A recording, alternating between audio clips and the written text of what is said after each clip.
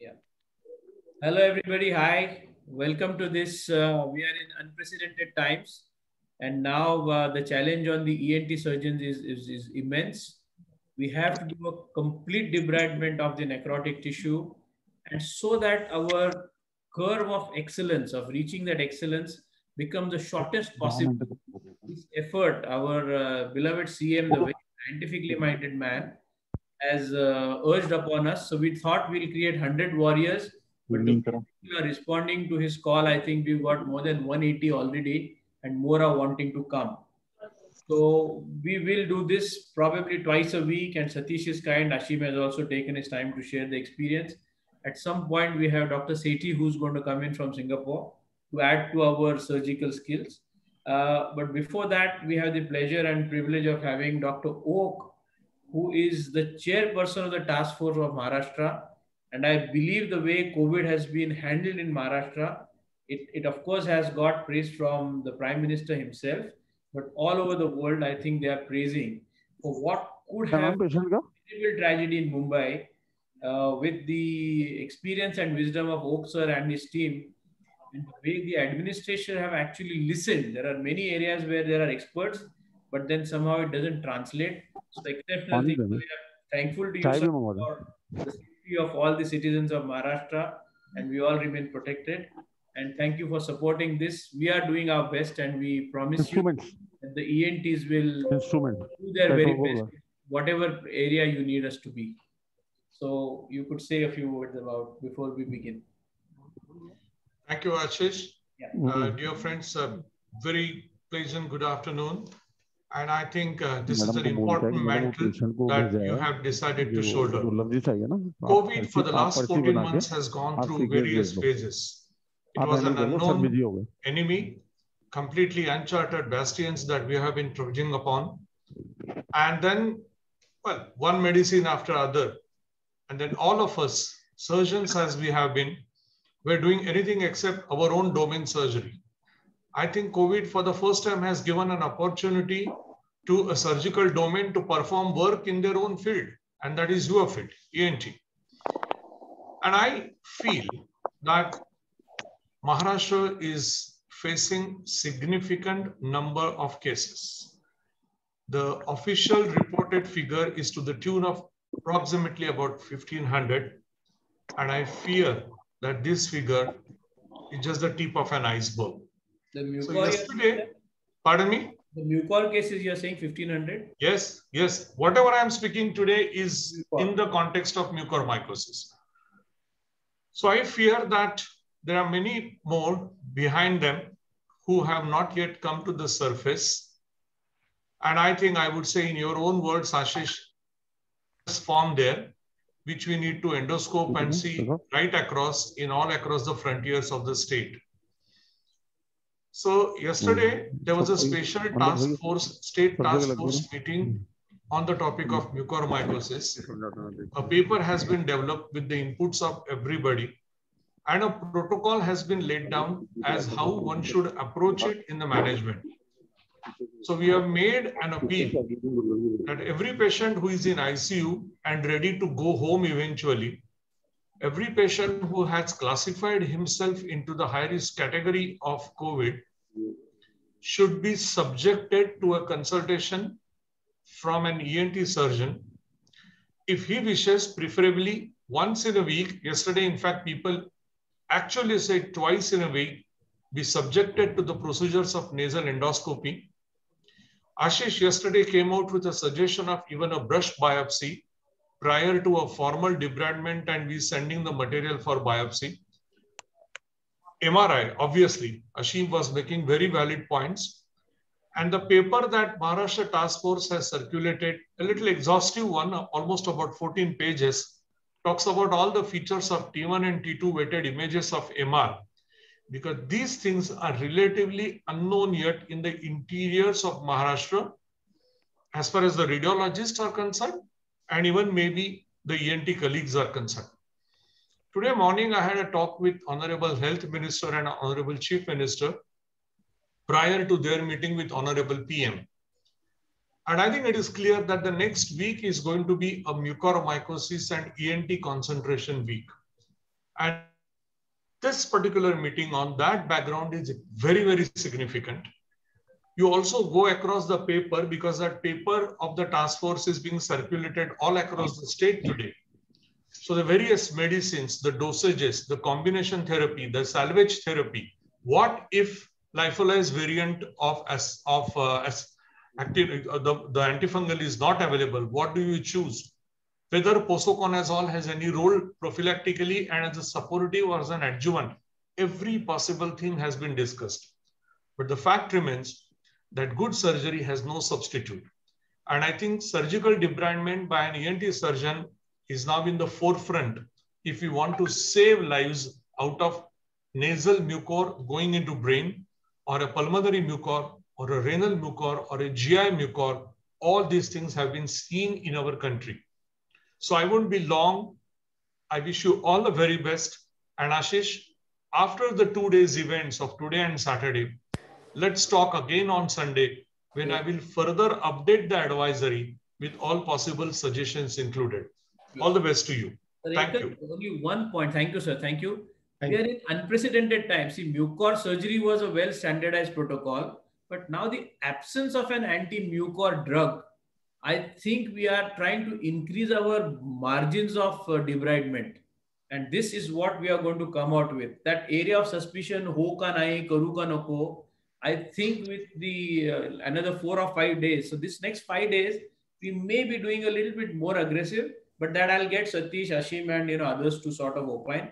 And that's the minor change which we may suggest to you. So Ashish, obviously, I mean, the prevention has to be the first role even by all surgeons like us. So one must try and prevent mucor.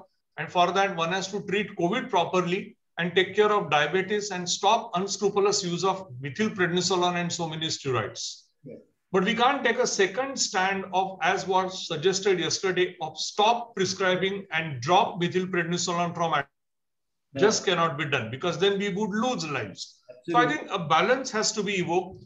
And though we are surgeons, we will say that prevention is the first level of treatment of mucormycosis. Okay. When we fail that, this is what needs to be done. That's how I think we should say about this. Thank you. Thank you, sir. Thank you very much.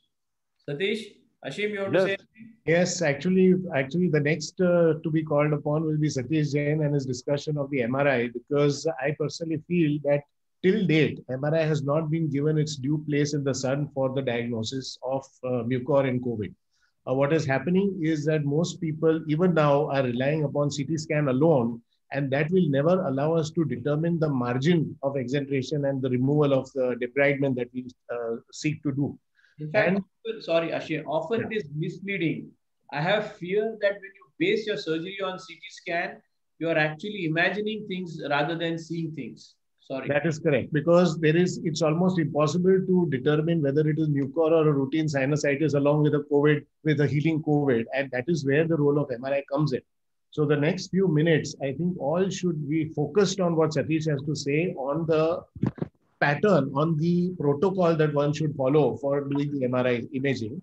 Because unless this protocol is shared with your radiologist also, it will be very difficult for them also to interpret. Because a routine sinus MRI or a routine skull base MRI is not going to be enough. So I will, before we go on to Satish, let us welcome two people who I really appreciate in this world of ENT. One is Dr. Dharamveer Sethi, he is just logged in from Singapore. Thank you, Dharamveer, for coming. Welcome to this program. A very, very warm welcome from all of us here. And the chairperson for this program, Dr. Sameer Bhargav, president of the All India Association of Otolaryngologists, has also logged in. So let me welcome both of them. Hi, Sameer, welcome. Hi, Sameer, hi. Sethi, sir, this is Dr. Sethi that I wrote to you about. He is the master of masters. He's a teacher of teachers. Who is mentioning in the country has been trained by this great man. Thank you, boss. Thank you for being there. And we are going to tax him a lot because fortunately he does not have mucor. So unlike me, Ashim, Satish and all the ENTs, he has free time and we are going to exploit him. Hamara hak banta hai iske upar. Yeah. So we are going to say anybody having any issues with reading the MRI, anybody during surgery having any, we will have Dr. Sethi help us out and we will not allow him to sleep. Boss, if you want to say something, just you have to say yes. No, Ashish, just thank you so much for yeah, getting me on the panel today. It's a privilege to be here. We don't see much of Mucor at all. In fact, I spoke to Leong Honam, who is one of our leading experts on COVID-19. He's on the task force for Singapore, and he said we haven't had any reported case. In fact, I did one more than 25 years ago. I don't even know whether it was Mucor, but looks very much like what you described. And at that time, we didn't have MRI. That was a long time back, and we depended solely on CT scan. So I have been following the Satish surgery and imaging past couple of workshops that he did. Very excited to be here, and if I can contribute something, I'll be delighted to. Thank you. Thank you. Samir, from our association, any few words for you to say before we start with the program?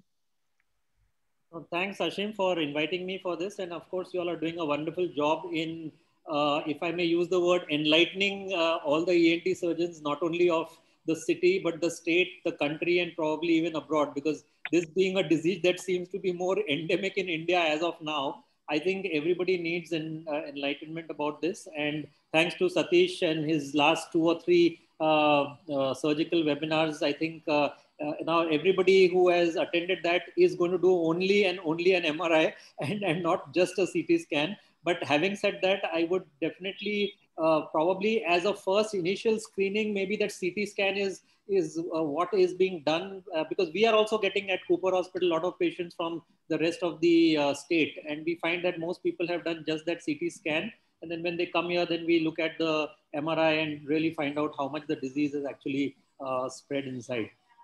So thanks for doing this wonderful job of educating even the ENT surgeons. And I think over to Satish. I'm not going to take much time. I think everybody is waiting for his talk. Satish. And good afternoon, Dr. Sethi, and good afternoon, Dr. Oak. It's great to see you.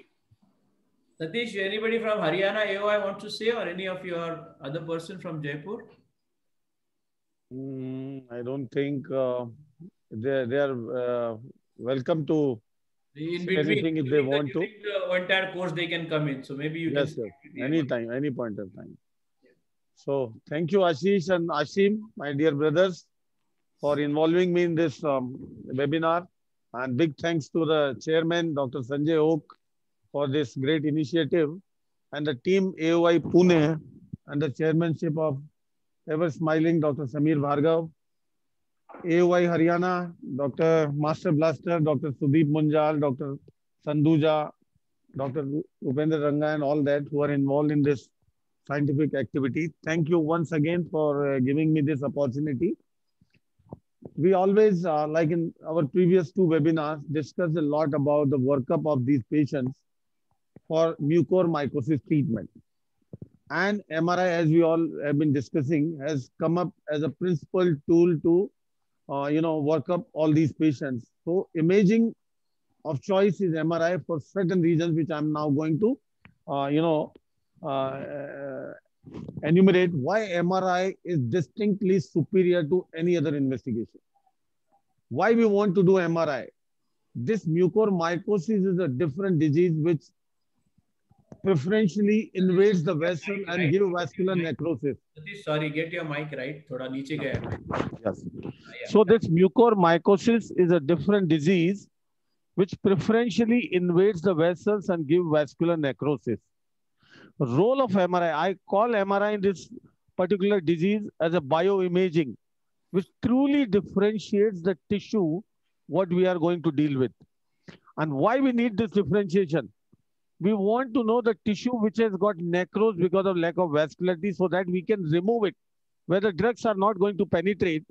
And the surgery has a principal role in removal of their disease, necrotic tissue, to facilitate the medical treatment, to promote the penetration of medical treatment to the viable tissues.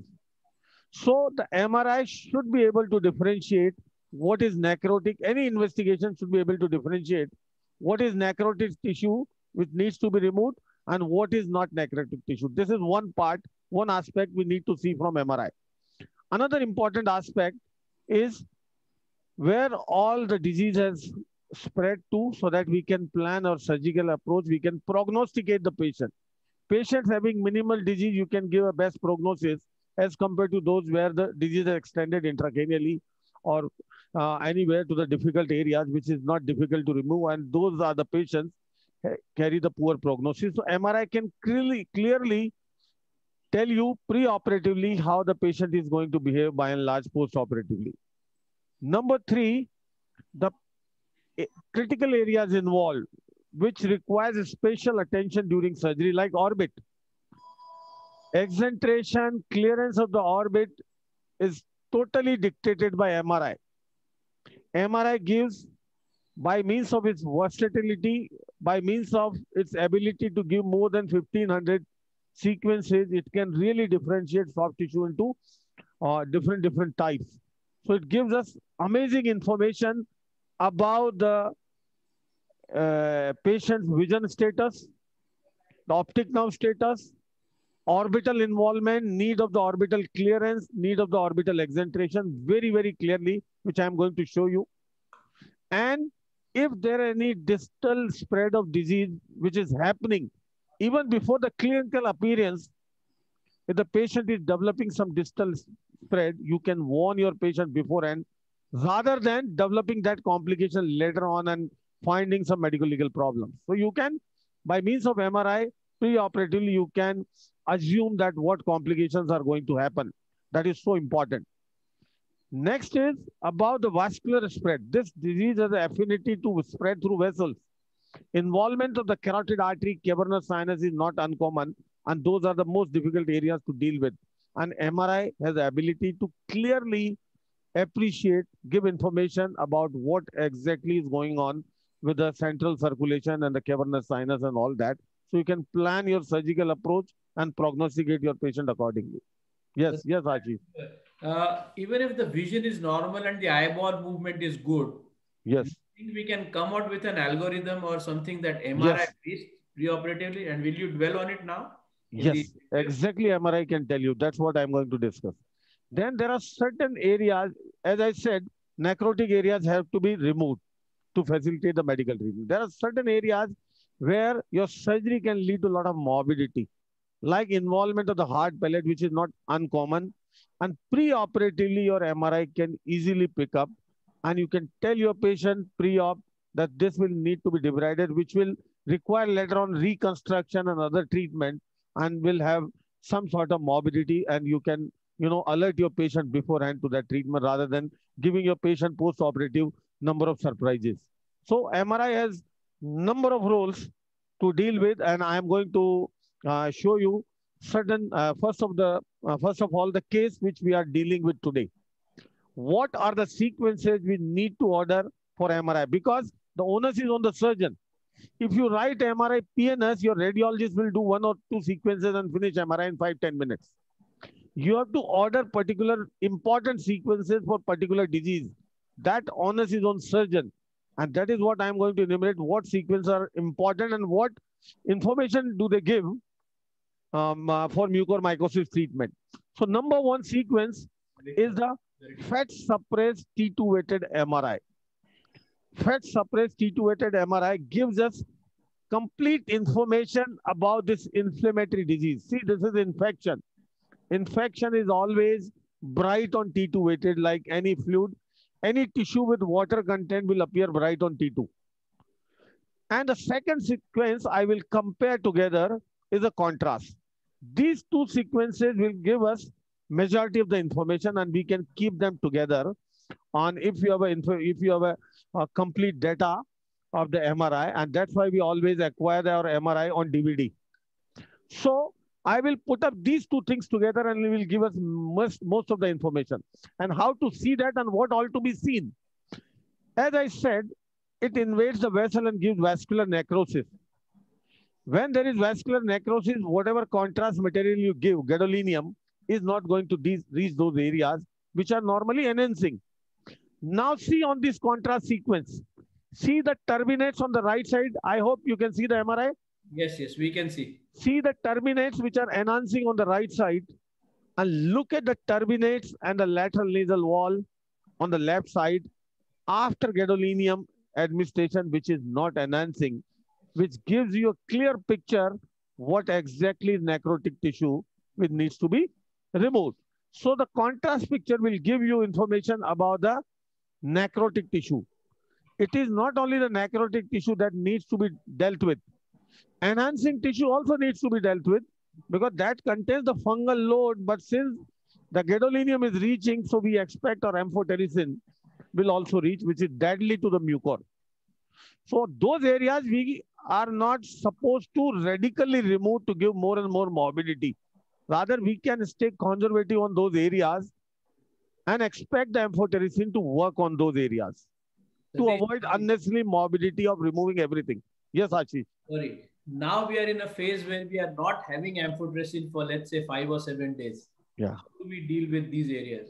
So, Ashish, let me tell you, this is a medical disease. This is a fungal infection. This is not a surgical entity.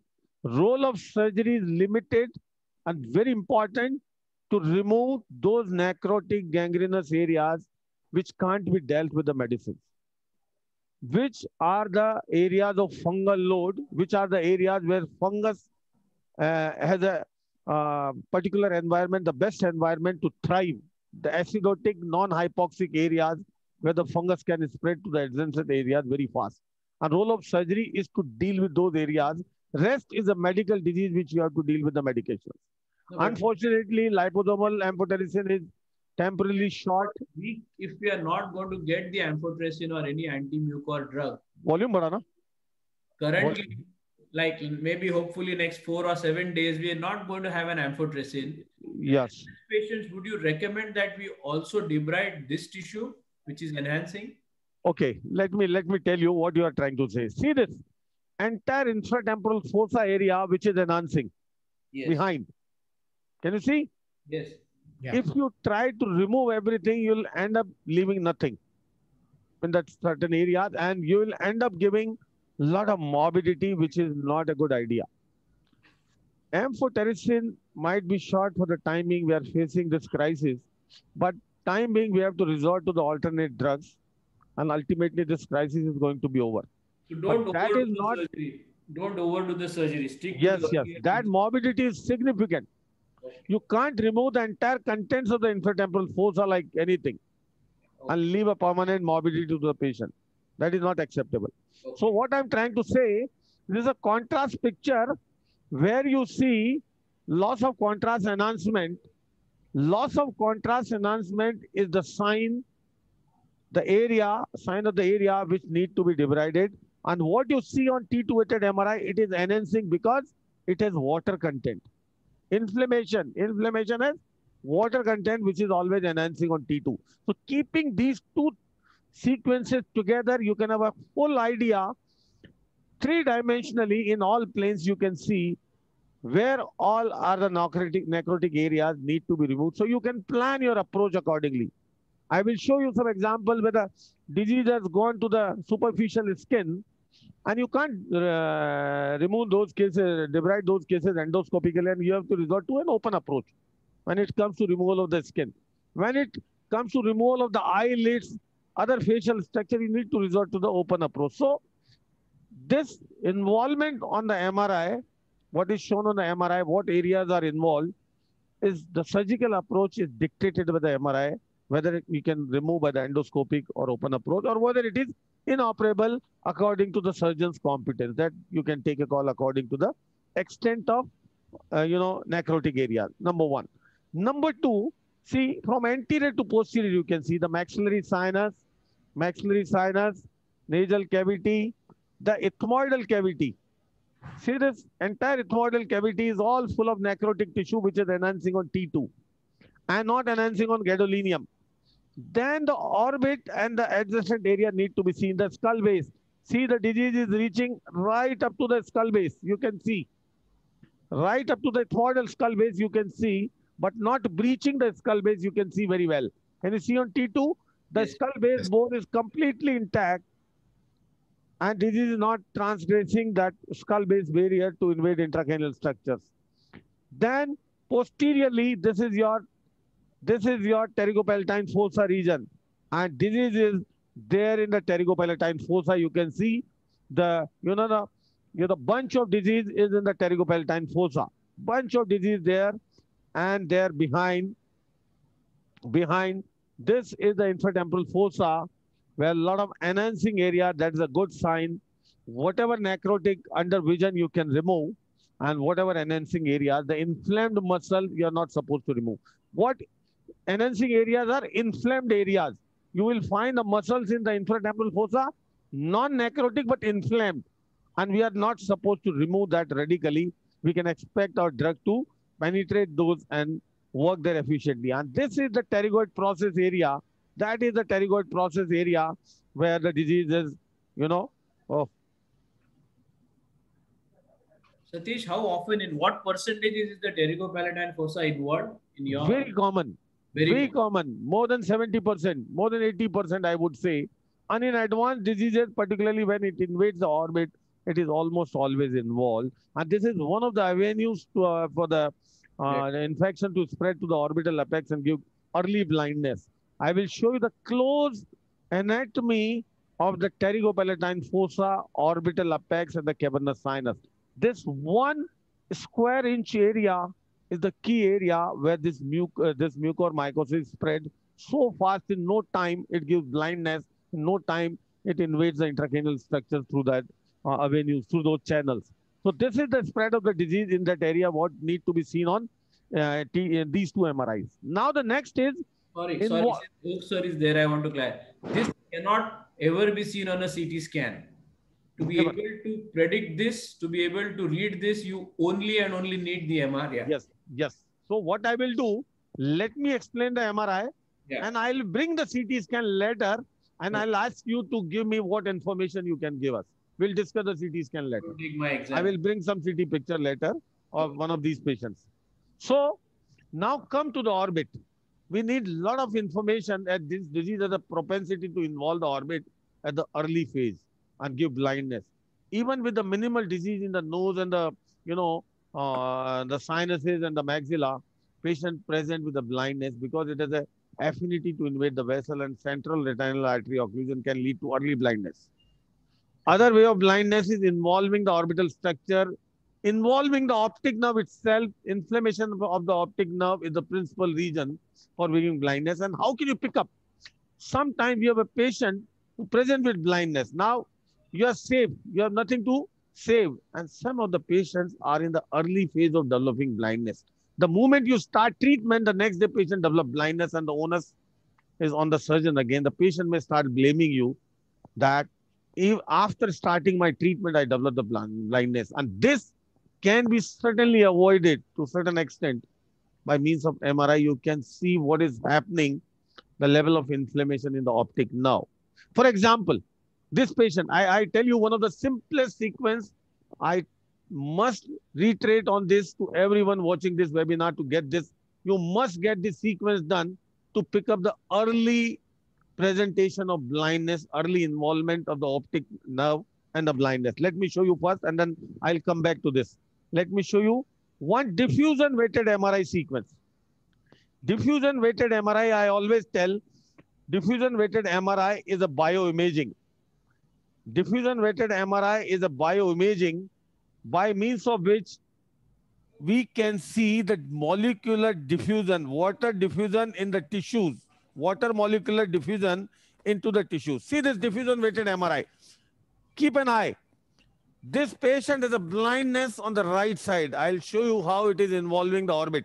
Simplest of all sequence, diffusion weighted MRI, and what you see, this optic nerve on this side having infarct. Diffusion weighted MRI is a sequence which can pick up the infarct. It can pick up earliest the developing infarct even before it clinically presents. Even before it clinically presents. So you have to assess the entire cranial cavity. See, some infarcts developing bilaterally into the temporal lobe. Can you see? Yes. And a big infarct in the optic nerve. Looking at this sequence, I can tell my patient without even looking at the patient clinically, without even asking, that the patient is certainly blind. So we must get the diffusion weighted MRI to see the optic apparatus, to see the visual status. And by means of visualizing the earliest infarct in the optic nerve, you can certainly say that the patient has lost the vision. So Even before. impending, Satish. This is already a blind, already clinically blind. Yes. But if even before the patient says he is not completely blind, say, I have some diminished vision. With mucormycosis in the orbit, with mucormycosis in the orbit, and you find the infarct developing in the optic nerve, you can tell your patient you have practically lost your vision and there is no possibility of saving the vision. This is irreversible for that matter. So diffusion weighted in one sequence, we must always get done. Coming back to the same sequence, these two sequences. So we were talking about the orbit. Now, look at on T2 weighted MRI in this orbit on both sides. Can you see the difference in the right orbit and the left orbit? yes. Yes. What sequence is this? This is fat suppressed MRI. T2 weighted fat suppressed MRI. Why so? Orbit is full of fat. On any MRI sequence, the fat is always bright. Inflammation is also bright. With the fat signals inside the orbit and inflammation superadded, you can't differentiate whether it is inflammation sequence or fat sequence. So, fat signal. So, what you do, this is fat suppressed MRI where you suppress the fat. Now, whatever high signals are going to be purely related to inflammation. Got my point? Yes. Now, look at this fat sequence MRI on this side. First, focus on the right side, and it is completely non-enhancing. Can you see? Yeah. Now look at on this orbit. Everywhere inflammation. See the deep inflammation at the level of the orbital apex, and I will show you once I explore. I know before I explore that this eye has gone completely necrotic. This orbital apex has gone completely necrotic, and most of the regions have gone necrotic by means of showing this inflammatory areas in the orbit. And see what happens once you show inflammatory areas. Some of them are enhancing, some of them are not enhancing on contrast, which signifies that the mucor has invaded this orbital space. And if you go behind, see the mucor has completely invaded the orbital apex. So this is the case for the orbital clearance, which I am going to show you endoscopically, not for orbital exenteration. A lot of people even publish in the newspapers that they remove the eye so frequently. Eye need not to be removed so frequently. In less than 10% of our huge series of cases, we need to exenterate only when the outside structures, the eyelid and the globe is directly invaded. Then only you need to do an orbital exenteration. That is two radical procedure which were initially developed for treatment of the malignancies involving this area. This particular disease, the concept is different. We have to remove only those necrotic areas where the drugs are not going to reach, and to preserve those areas, healthy areas, vascular areas where the drug can have its own effect.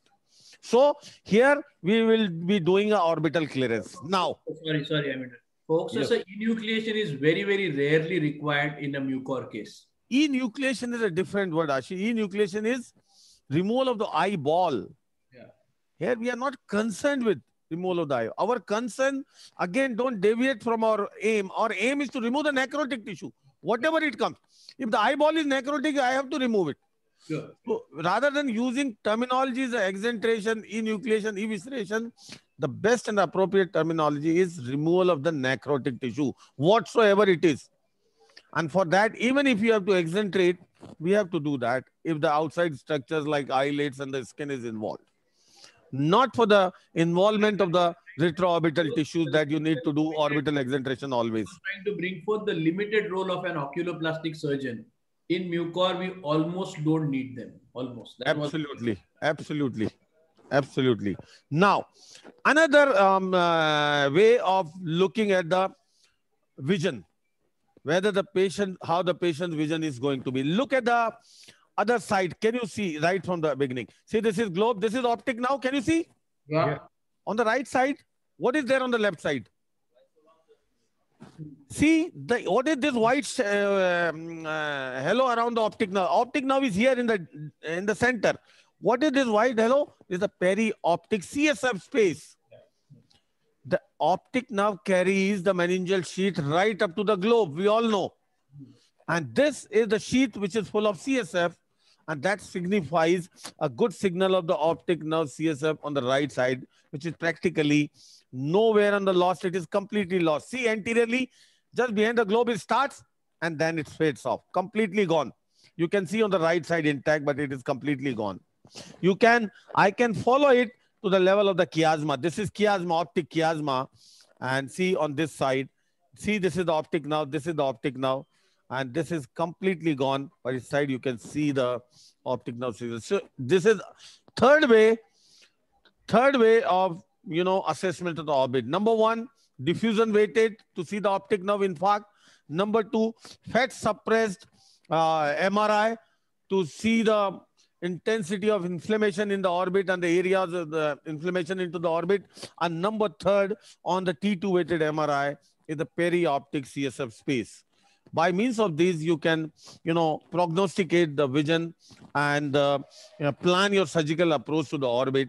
And in such a case, again, my approach would be intraorbital, endoscopic orbital clearance rather than an exentration. So this is not the case for the exentration. This is the second thing that you need to see on MRI. Now, when this was I already mentioned, the earliest in any case you will find this sign, black turbinate sign. So whenever you start, looking at the mucor in mind, must look at the turbinate. The turbinate, which is non-enhancing, black turbinate sign is the earliest one, and that is classical for the mucormycosis. Now, some of the areas which I will show, which is not in this particular patient, which need to be assessed in every case.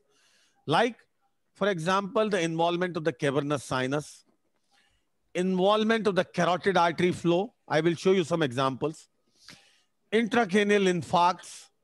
If they are, you have to counsel your patient for that prognosis. We have a couple of patients whom we have been treating for mucor have already developed intracranial infarct with not much of the symptoms that you have to keep in mind for prognostication. So some of the examples I'm showing from different patients on the MRIs, and then involvement of the soft tissues, involvement of the palate, you can completely predict, as I said.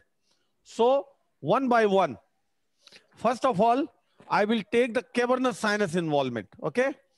So this particular patient, let me show you the minimal involvement of the cavernous sinus. This is a revision case operated somewhere with lots of disease behind. Let me show you first. What is the status of the disease after the surgery? Look at this. Look at this, the disease removal during primary surgery. Almost nothing has been done. And see, this is all non-enhancing area, the skull base. And the most important is this non-enhancing area. This is greater wing of the sphenoid. This is pterygoid and the sphenoid bone, which is the most dreaded area, most difficult area, which needs to be completely debrided. And we all know the carotid artery, cavernous sinus in the close vicinity at the orbital apex. This is the most difficult area. Now see, as I go behind, this is the carotid artery. This is the carotid artery, and this is the disease right into the cavernous sinus. How to know whether the cavernous sinus has undergone thrombosis? Let me show you the axial picture. Look at this axial picture on this side. Can you see the difference on both sides? Yes. See the carotid artery and the cavernous sinus on this side. And what is happening on this side? You lost the signal. No enhancement. And this is a classical example of the cavernous sinus thrombosis. And keeping this fact in mind, we need to, start early the anticoagulants. Operating on these patients is a dual challenge with anticoagulants, need to be started as early as possible to prevent the further thrombotic episodes. So this has to be seen on every MRI, on every mucor patient you are treating, whether it is a minimal disease or extensive disease, because it has a, tendency to invade vessels very early in the course. See what I'm showing on MRI in detail. It is the onus on the surgeon to see himself. Don't rely on the radiologist too much. Radiologists don't have time to explain you hours and hours. Believe me, they will just write a report of, this thing, this area is involved. How surgically it is relevant is you have to correlate. So we have to develop this habit of reading MRI on to improve our results, to predict and to prognosticate the patients well. So this is the cavernous sinus thrombosis, and this particular patient, see this, the entire non-enhancing area in the disease is right invading the cavernous sinus, which is the Herculean task to remove it, and we are going to do it soon. So probably we'll keep in one of the webcasts. We are showing the variety of cases. Pardon? What surgery was done before from this patient? Mucormycosis surgery. Achha. You can interpret yourself, but this is mucormycosis surgery. Now, just a minute. I will show you some important. One of the biggest fallacies of doing the surgery is that often during surgery, the posterior wall of the maxilla appears normal. And therefore, the surgeon stops there, not knowing what is lying in the pterygopalatine fossa and towards the infratemporal fossa. So that is the value of the MRI. In most of these cases, as Satish earlier said, 70 to 80% of cases, the posterior wall of the maxilla should be removed to examine the contents of the pterygopalatine fossa and going laterally to the infratemporal fossa, because that is the residual disease. That's where it goes back from. So there are lots of things to be assessed on MRI for your, overall treatment. Everything is important. Prediction and the prognostication is an integral part of your overall treatment. Otherwise, failure to do so can take you any time in the medical legal complications. So this patient, very interesting, let me show you first the disease profile.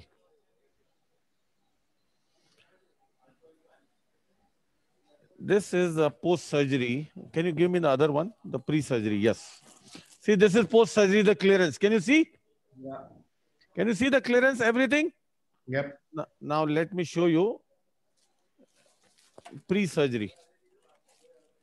That is an important point to keep in mind, because these patients have to be dealt with.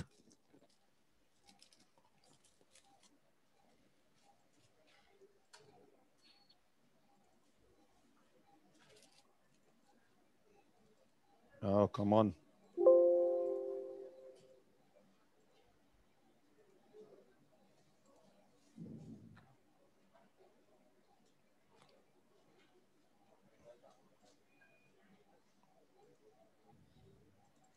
Yes.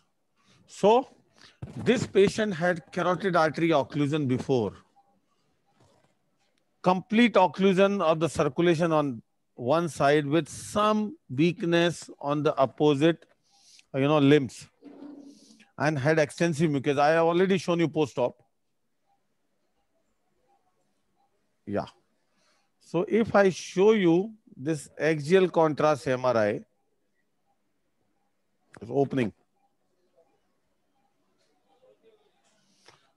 It is opening. Just a moment.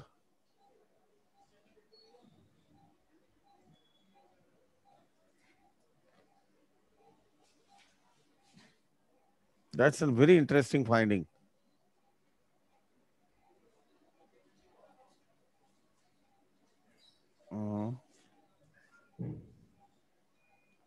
Where is the...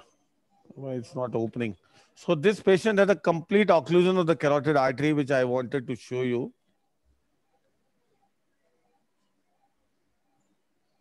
No flow of the carotid artery on one side. Complete occlusion of the carotid artery on one side, and patient presented with hemiplasia, hemiparesis. So that is one thing we must always keep in mind in such patients, that such possibility can always be there, and we have to be very, very careful.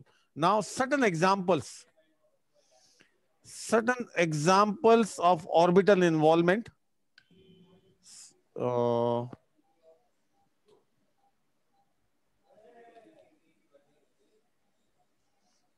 Yes, certain examples of orbital involvement, what we discussed before. Same picture, just to give you repeated information that how predictable it is. See the T2 weighted fat suppressed MRI.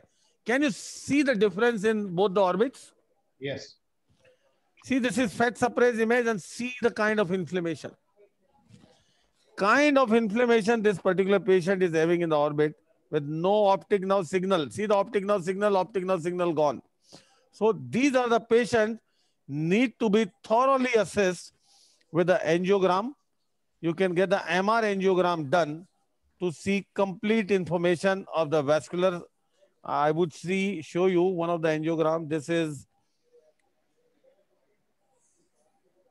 see this, the infarct in the optic nerve on the right side.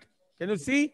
Yes. On this right side where the patient has lost vision, and see the amount of disease in the right eye with this much of the inflammation. So orbital involvement requires diffusion weighted, T2 weighted fat suppress, and the perioptic CSF space halo, which all are important to assess the orbital involvement. Now, another important thing is the palatal involvement. Palatal involvement is very important. The early palatal involvement can, warn you from regarding the, reconstruction facility. Shravan Kumar. Yeah, this is the patient probably has an early palatal involvement. See, if we miss this finding on MRI, we may not counsel our patient your palate is probably involved, and intraoperatively get a surprise that the mucor has invaded the palate, and you have to obviously nothing else then but to exenterate the palate and tell your patient post-op with a big surprise that we had to remove the palate, and now you'll have to undergo some other treatment for the palate in the future. See this.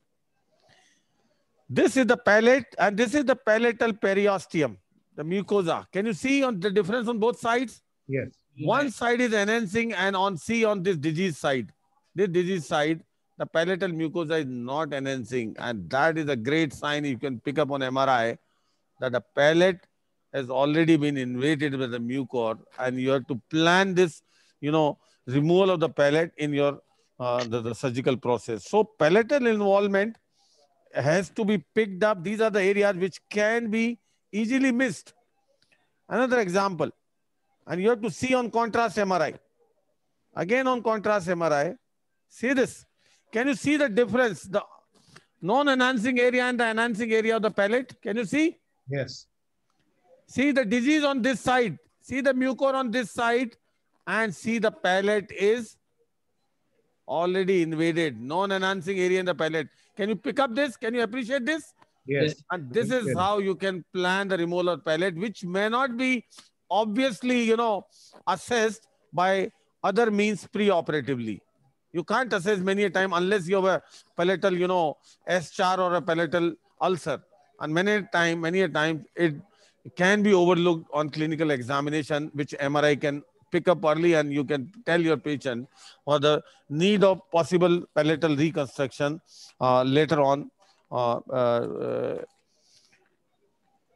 Now, the involvement of the soft tissue areas. This is the very, very important scan by means of which we can plan our surgical approach accordingly. Like there are certain areas where the open surgery is required. Now look at this. This patient, I will show you the picture of this patient whose disease had invaded the facial soft tissues, nasal ala, eyelids, the orbital contents from outside, everything invaded by the mucor. See everywhere. Everywhere the ala and everything involved, completely involved. See the soft tissues, the anterior wall of the skin and everything, all involved along with the eyelids. And these are the candidates for the open surgery, orbital exentration, as there is already huge disease in the orbit, rather than a sole endoscopic approach to give a complete clearance. So your radiology can tell you what exactly need to be done, and MRI by means of, so much of, information, so much of sequences, variety of sequences give you complete information. Look at the orbit again. Orbit on this side and orbit on this side. Now, Ashish, coming to your question, early involvement. with the vision intact, what to do? See this side grossly gone, completely gone, and this side early involvement orbit. Oh, yeah. See, this is inside, already inside the orbit, but the vision is completely intact. Look at the optic now. Look at the optic now on the other side. Now what to do?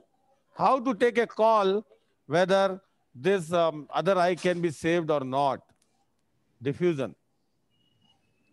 Diffusion will tell you what exactly is happening.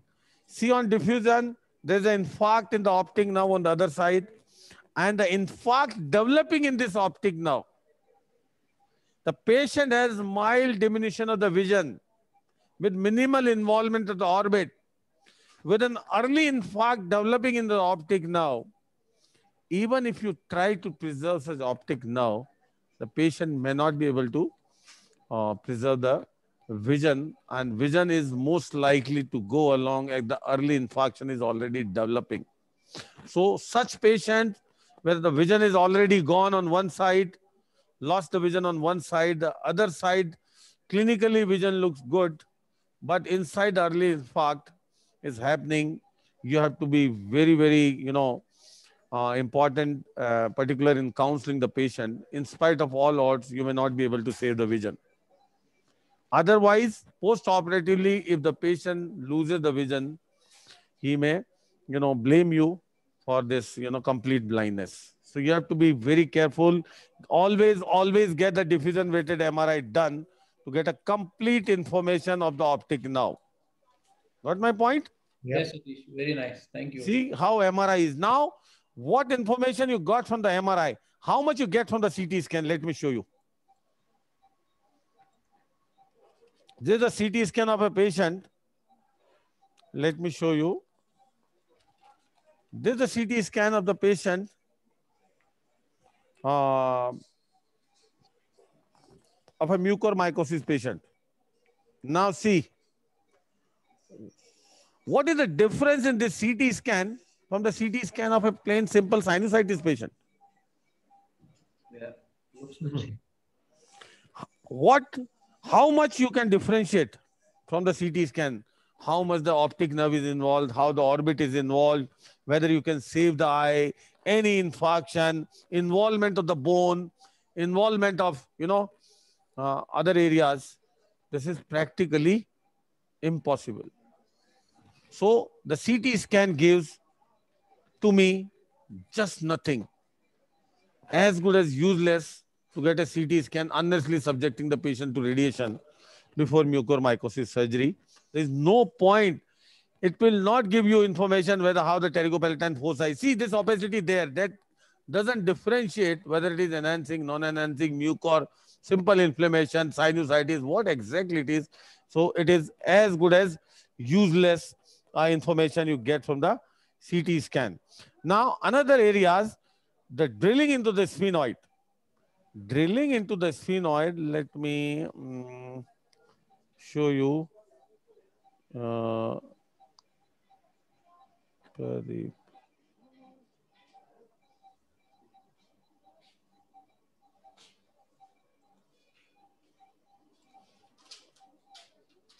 I want to show you one more scan before we proceed to the surgery.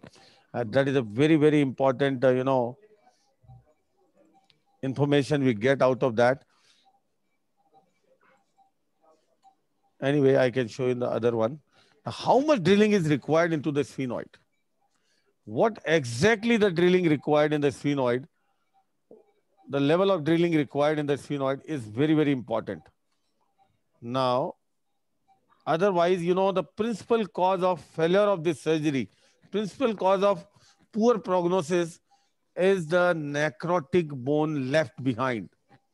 The bone which is undergone osteomyelitis by means of involvement by the fungus, which is lacking the vascularity, which has no penetration of the drugs now. And if you leave that bone behind, that bony osteomyelitis, there is nothing, you can say that you can save the patient. See this. This is the huge disease with a huge necrotic areas into the sphenoid. There's a carotid, sphenoid, huge necrotic areas, and this invaded bone is hyper intense. If you leave that bone behind, your drugs are not going to penetrate, and this is certainly what you can see the prognosis you can expect is a very, very poor prognosis for these patients. So leaving the necrotic bone behind, in spite of doing a good work, is not going to help you. So this particular surgery in the mucormycosis requires a complete exenteration of the necrotic tissues, particularly the bone, particularly the sphenoid bone, the parts of the sphenoid bone which are very frequently involved, the pterygoid, the sphenoid floor, the the greater wing of the sphenoid, all those areas are very frequently involved, are most difficult to remove. You must assess with the MRI what all need to be removed, what all need to be left behind, and according to the competence, one has to take the case and tell the prognosis to the patient. See, the normal sphenoid wing, see, this is the temporal lobe of the brain. And in the base, what is that on the normal side? Greater wing of the sphenoid. Greater wing of the sphenoid being black on normal contrast administration. Okay. Now on C, the greater on the wing of the sphenoid, owing to its content, that is bone marrow, which appear bright on T2 weighted, normal side. I am showing you normal side. Normal side on T2, bright due to bone marrow. On contrast, dark due to non-enhancement. Now you see on the opposite side what has gone. See, on T2, the entire bone marrow is gone and it's replaced by this disease right up to the most lateral aspect. When you are going endoscopically, you have to go right away there until the temporal dura to drill off this bone completely. Otherwise, it is not going to help you, whatever surgical work you have done. So you can assess with the MRI that how much the drilling is required. How laterally, see, this is the temporal dura and this greater wing of the sphenoid is completely invaded. Another thing, the involvement of the dura. This particular patient, look at the dura on this side. See on contrast. And look at the dura on this side. See this dura. It's thick and enhancing. Can you see the temporal dura? Yeah, very good. And see the temporal dura, normal. And this is the fungal meningitis developing involving the dura. Why it is important? In any meningitis case, may not be fungal, in other meningitis case, or we intend to give our, injection for at least 3 to 4 weeks for complete clearance of the disease from the dura, infection from the dura. And here in cases which develop fungal meningitis, you are at the mercy of liposomal amphotericin B. And this is the indication where the amphotericin B need to be administered for almost a month. In other situation where we operate in a regular case when the dura is not involved, and if you have done an adequate clearance of the necrotic tissue, you practically don't need amphotericin for more than 7 days. In most of the situation, you don't need more than the 7 days. So patients, unfortunately, in this crisis of, non-availability of amphotericin B, there are certain, lack of guidelines, which has, worsened this crisis of amphotericin B non-availability, because many of the patients are receiving amphotericin B in ICUs, in other non-surgical settings for weeks and weeks without removal of the necrotic tissue, and that entire amphotericin B is going, complete waste. Then non-removal of the, necrotic tissue completely. If you don't remove the necrotic tissue completely and want to cover with a long duration administration of amphotericin B, is never going to work. It is the most wanted thing is a complete removal of the necrotic tissue. So the need of the amphotericin would be less and less rather than administering for weeks and weeks.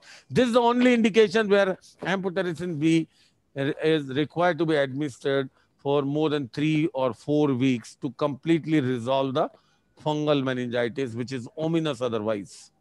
So these are certain highlights, certain points you can assess on MRI of every patient. You must get all these sequences done on the DVD and touch upon all these issues separately to have a complete workup of mucormycosis patient before you plan any treatment, surgical, medical, so that you can give the optimum results and you can prognosticate the patient properly. So you must sit at least half an hour with the MRI for every patient to get the complete information. Otherwise, the treatment will be full of surprises. You will find that I have, under the misconception that done an adequate clearance, and this disease is so bad, this is coming back again. Lack of proper workup is the principal cause of failure in this particular surgery, in particular disease. Anything, Ashish, you want to make before I start? Or do I go with the MRI further and I think it is enough? No. Let's start the surgery because we have... Dr. Satish, can I ask something? Yes, please, sir. Yeah, I am Dr. Prakash Munka. What I am asking is, you stressed so much that MRI, and that getting contrast. Sir, I am not manufacturing MRI machines. Sequence. It is important for patients. Yeah. The distinct advantage given by the MRI is amazing. Exactly. I agree 100%, and having listening you since couple of days.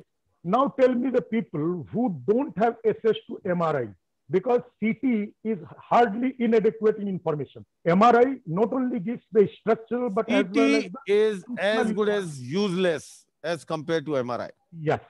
And so the people who are working with a lack of information, lack of workup, one cannot expect good results. That's why in literature, many of the literature, you know, the mortality rates are up to 80%. That is the literature where the MRI was not even mentioned. What can you expect in the terms of results? So 80%, I would say it is almost 100% certain mortality if the proper workup and proper clearance is not done. I think this disease has a 100% mortality if the patient is not treated. As simple as that. So 100% we can mortality. safely make this statement that MRI is a must in all cases before taking up for surgery. Yes. Yes. That's what the actual workup is. Okay. That is the Dr. ideal. Satish, can I ask you one question? Please. Dr. Satish, this is Gauri here. Yes, Gauri. Dr. Gauri. Everyone recognizes your voice. Melodious voice. No, I wanted to ask one question that after doing MRI, after doing adequate clearance, and now we do not have amphotericin at our hospital. Yeah. And at least for 2-3 days or 5 days, we are not going to. Let me tell you what we have been doing. So how do we manage these cases? Should we repeat MRI again? So I would say that is a different aspect, the medical treatment aspect. And we are going through difficult times where, you know, the Sanjeevani booty, the liposomal amphotericin B is not available freely. So what can we do in these times? Number one, now the surgical clearance has become more important. Number one, more and more important. Number two, you can use the other preparation which are not having that much of penetrance as compared to the liposomal amphotericin B, like deoxychelate and lyophilic and other preparation of amphotericin B, still as having some value along with other drug posaconazole. So a dual combination can work to some extent. No, Satish, I am asking and you. After that, we are not getting even. And after some time, post-operatively, we are focused more and more on topical application of amphotericin gel to all those areas, all those inflamed areas to work to some extent. That's what you can do. But I will take this opportunity to say do not use voriconazole or mycofungin. And since we are not getting amphotericin, we are discharging the patients. We are calling them back for follow-up. They are just doing douches. Nothing else is available now. So, Gauri, you can see the... So, after how many days we should... markers. Yes, the other preparation of the amphotericin B are still available. Posaconazole is not as difficult as liposomal to get. Difficult to give it in diabetics. Yes. And all these patients are almost always diabetic. No, Yeah. And the third thing is the isobuconazole in the certain problem is patients. they have renal Why don't you problems. start the Yeah. surgery and answer questions, please? Yeah. So isobuconazole is a good drug, Cresemba, very popular. Can be given even to the renal patient as it doesn't have renal clearance. It is quite reliable, you know, as far as the competence is concerned, not as good as liposomal amphotericin B. But yes, in this difficult times, you can use an alternative with some combination. You can use Cresemba with posaconazole as a combination with more and more emphasis on complete clearance. There is no substitute to complete clearance. Even if you have liposomal amphotericin B, that is not a substitute to complete clearance. Correct. My question is, should we repeat the MRI if we are not giving any amphotericin? After our clearance, Yes. after how many days we should Yes. repeat? So I mentioned last time also, there are certain criteria we take into account to order a repeat MRI. Number one, the clinical course of the patient. If some new clinical thing developing that warns you that the disease is progressing, you might have left behind or the drugs are not working or whatever, the disease is progressing. That is number one. Number two, your endoscopic picture in the post-operative days. If some more necrosis is happening, some more new areas are being involved. Number three, your inflammatory marker is rising in spite of all treatment. Your CARP is, constantly shooting up. So these are the indications to order a MRI to see if anything is left behind or new thing has developed. And you can consider a repeat or a revision surgery in those cases for more complete clearance. So there are definite indications for, repeat MRIs. But based on all these endoscopic, inflammatory, new symptom, new signs, and all these markers, rather than indiscriminately, unnecessarily ordering an MRI. Many of the patients or CRP is gone down below 10. There is no point in doing anything. Just forget about the MRI. Any more questions? Go ahead, Satish. Go start the surgery. Okay, so in a couple of minutes, we are coming back with the endoscopic picture. And meantime, we can take questions. Sethi, you want to say? We can have Sethi sir's opinion, the big boss, grand teacher of all, including us. Big boss, anything to say? Any advices or anything, do's or don'ts regarding MRI or anything? No, Satish, excellent presentation. I mean, you really crystallized it all.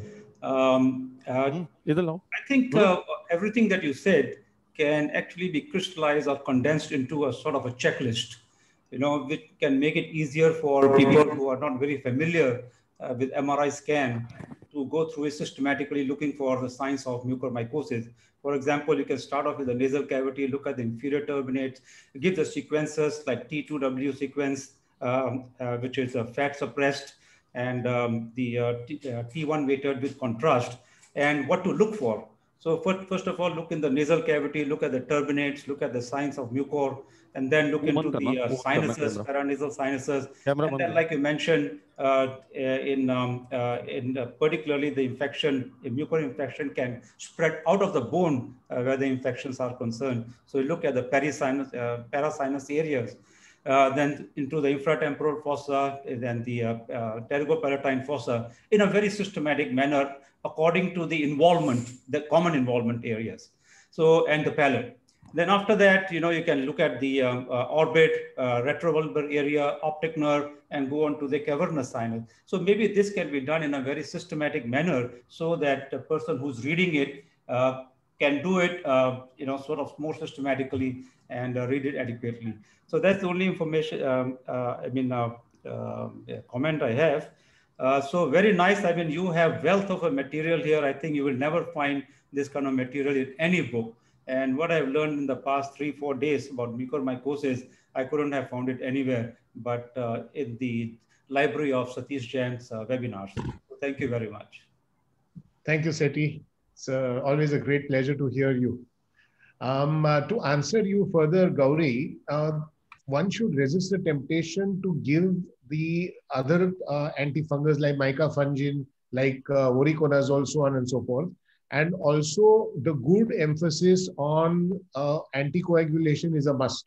not by using your usual ecosprints, but by using anti-10A inhibitors like rivaroxaban or apixaban.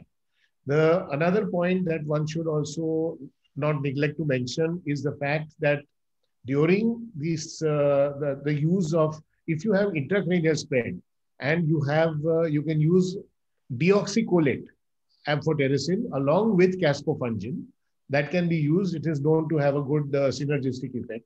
And so it's very important also not to use ion chelating agents. There is this false idea that by using iron, because mucor requires iron to grow, therefore people have used iron chelating agents, but there are n number of studies that have shown that desferrioxamine has actually increased the mortality following its use during mucor cases. So iron chelating agents also should not be used. Boss, this free iron is available only when there is hyperglycemia. Exactly. So the sugar control is a priority rather than targeting the iron. So sugar control in these patients, see, the control or the treatment of the underlying cause is most important thing. And in these cases are hyperglycemia. So are you getting the endoscopic picture? Yes, we got the endoscopic picture. See this patient left eye. The huge left eye we have cellulitis. seen. See, left eye of this patient has been involved. I have shown you on MRI. Yeah. You remember, which requires orbital clearance. Orbital apex is completely necrosed. I have shown you on MRI. So this is the redness, the proptosis, and the globe is normal. You don't see the eyelids, globes, all are normal. There is no fun in, doing, no point, I would say, criminal to do an orbital exenteration in such cases. Yes. So orbital exenteration is certain indication that I have already mentioned. Now, this is the initial decongestion. We have already seen this necrotic areas on the lateral wall. Can you see? Yeah. Which we saw on MRI as non-enhancing area. See this? Absolutely. Black turbinate. Black turbinate. That is the initial thing. See turbinate, middle turbinate behind involved. Yes. So, early pickup of this disease is the best way towards cure. So, majority of these diabetes patients who get this, we need to make them aware. If they develop any excessive crusting, you saw the crusting there. Yes. Any excessive crusting in the nose in a diabetic patient, it should alert you with mucormycosis underlying in that particular patient. The reason is this lack of vascularity ischemia causes the crust to form, and that is the principal earliest presentation of this mucormycosis you can pick up, which is the best time to cure these patients rather than spreading after it has spread to the orbit or to the cranial cavity. So this is the initial. So now my surgery's goal is very clear. Removal of the necrotic areas, and at the same time, I need to go to the laterally to the infratemporal fossa. This disease has a affinity to spread laterally to the pterygopalatine infratemporal fossa areas, orbit.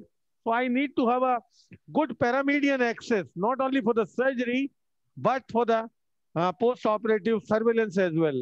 So my first, approach or the work starts with the modified Dankers, the Stunman-Canfield approach to access to the paramedian area, which opens up a gateway to the paramedian skull base.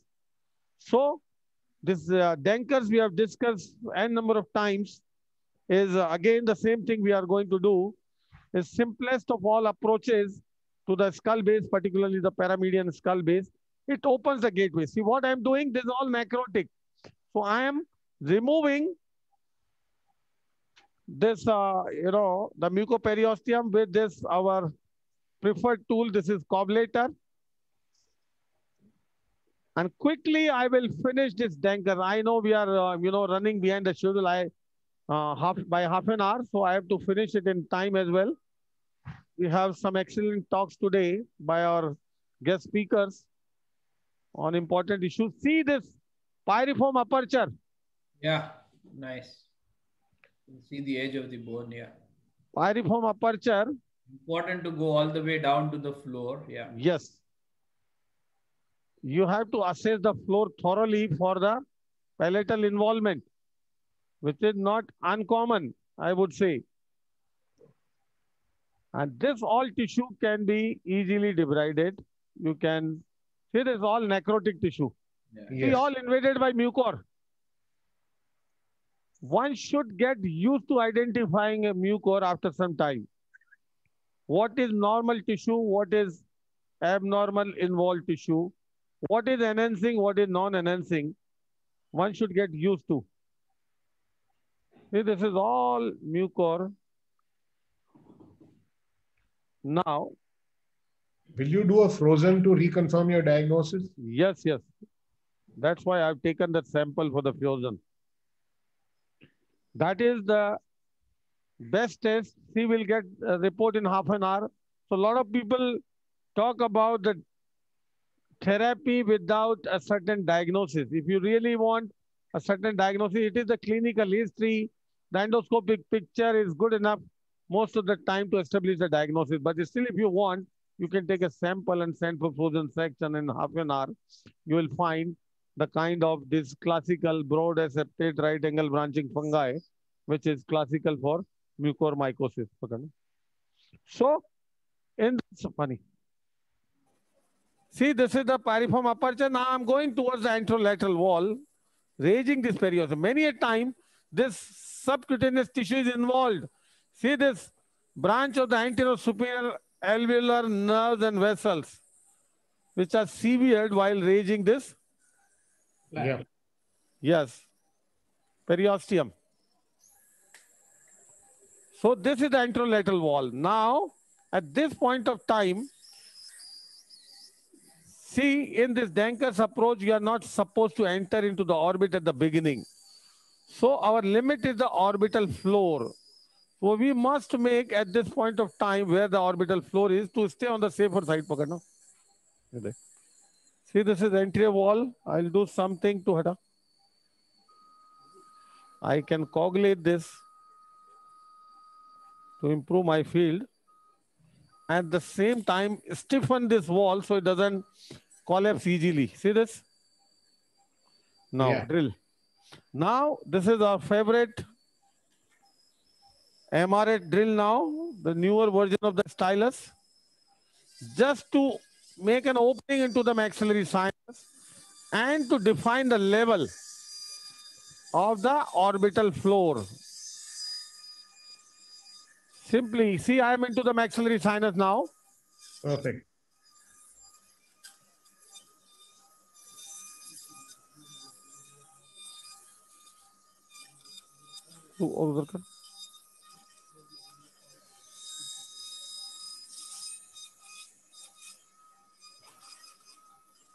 Let me show you where we are.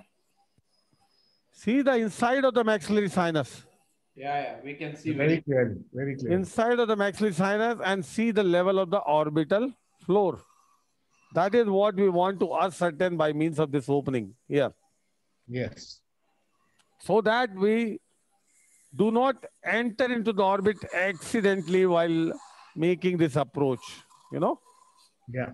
So you can reach right up to the level of the orbital floor. There's a drill there. Retract. And retract. How far laterally does one drill, Satish? Yes, depending upon your need. You can remove the entire anterolateral wall. You can easily go up to the V2, the infraorbital nerve, and now with the, you know, the technique described by Paul Casanova, you can transpose the infraorbital nerve and go around even further. You can remove the entire anterolateral posterolateral wall after transposing the infraorbital nerve. So laterally, no limit. Depending upon the need, depending upon your lateral extension required, you can easily remove this, you know, wall up to anywhere you want. Loma, spatial transposition. You can. So this is the basic approach. And now I'm thinning this wall so I can easily punch it out. See, I can see my roof there. Yeah. Very clearly. Now give me first debrider.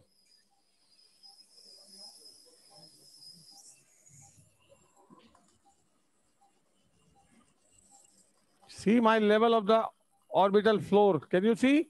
Yes, yes. Much better. Some polypoidal thickening inside the maxillary sinus. Not very important.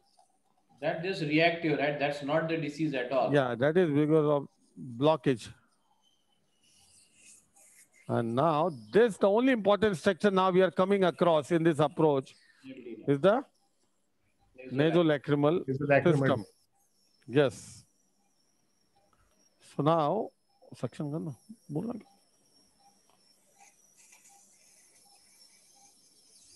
see this, I can punch out this wall after thinning it and directly reach to the level of the nasolacrimal duct.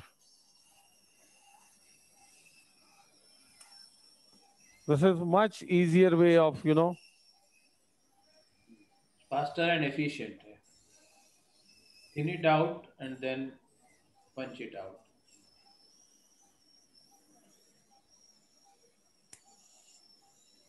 That is our nasolacrimal duct coming up. Yeah. Yep. So you can punch out this wall. So there are many ways to do the same thing. You can remove by the drill slowly. You can use a Gaussian hammer according to the availability and instruments and how you are used to drill. Sorry. Remember in the earlier days, Satish used to use a Gaussian hammer. Yeah, I have tried all. That is much faster, you can say. Little crude, but much faster way of doing that. See the nasolacrimal duct here? Yeah, yeah. This one. Yep. That inferior turbinate is necrosed. Yeah, already necrosed.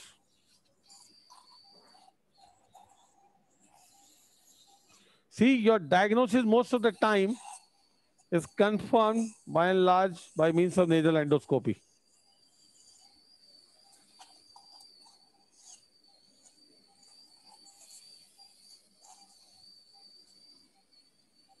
Can you have no crust on the turbinates at all and still have the disease either in the palate or in the orbit? Yes, it can be. Seeing endoscopy is but like not so common. Not so common. Very uncommon, no? Yeah, see the middle turbinate.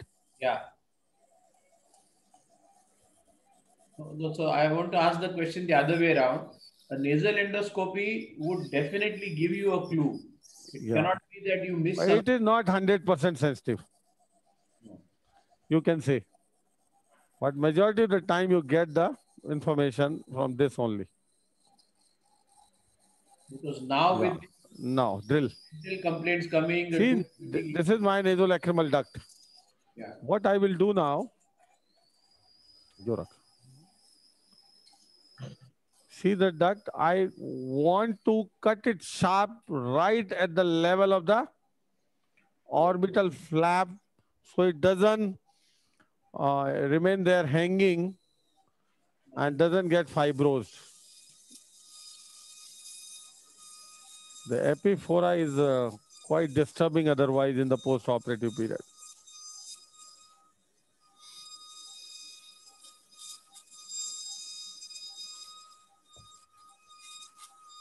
The bone really gets very hard here, no? Thick and hard.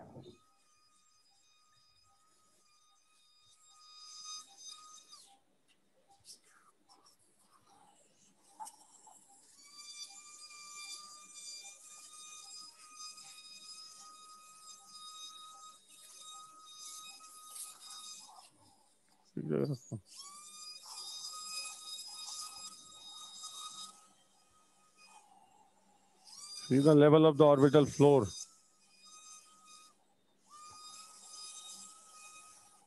Drilling this bone is the most precise way of, carrying out this step. It must be emphasized that the cutting of the nasolacrimal duct should be flush with the roof. With the orbital floor.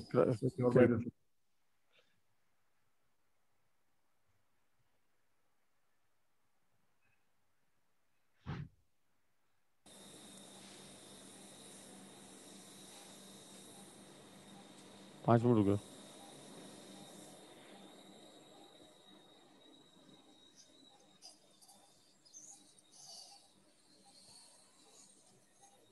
You don't drill through because you're afraid you'll damage the duct completely. Therefore, you go to the punch. Yeah, you can thin out the bone and see this. Yeah, beautiful. Yeah, you can see the groove for the duct. You can do the way you are comfortable with, you are used to. No big issues. Do you?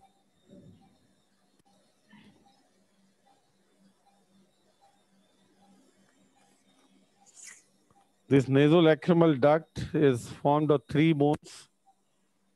More importantly, the frontal process of the maxilla, then the lacrimal bone, and the lacrimal process of the inferior turbinate. So all these constitute this nasolacrimal duct. So this bone has to be thoroughly removed. Debrider. How is the picture? Good. Excellent. Good.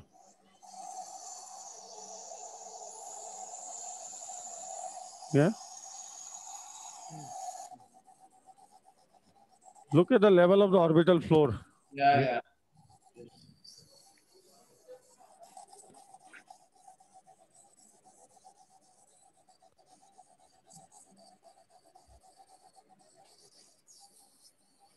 Cobblator.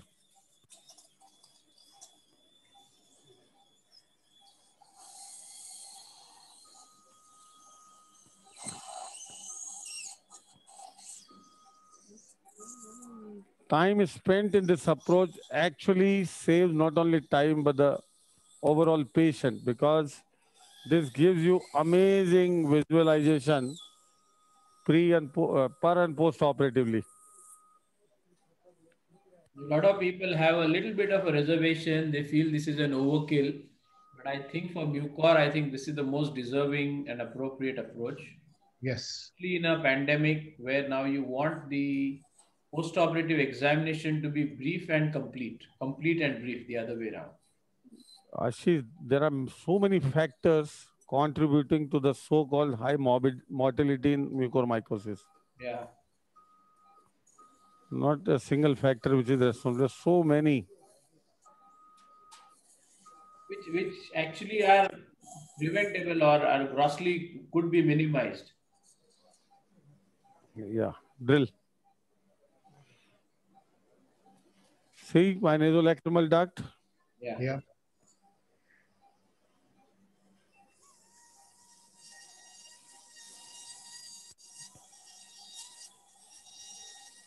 So I've also ordered the new MR8 Satish coming on Saturday.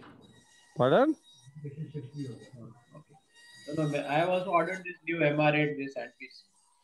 MR8. Yeah.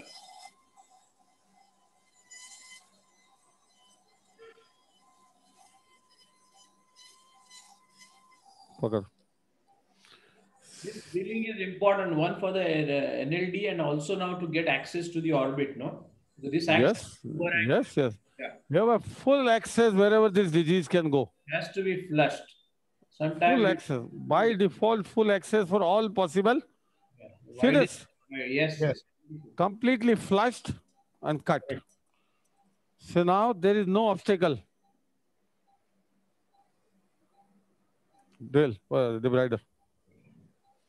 Now there is no obstacle.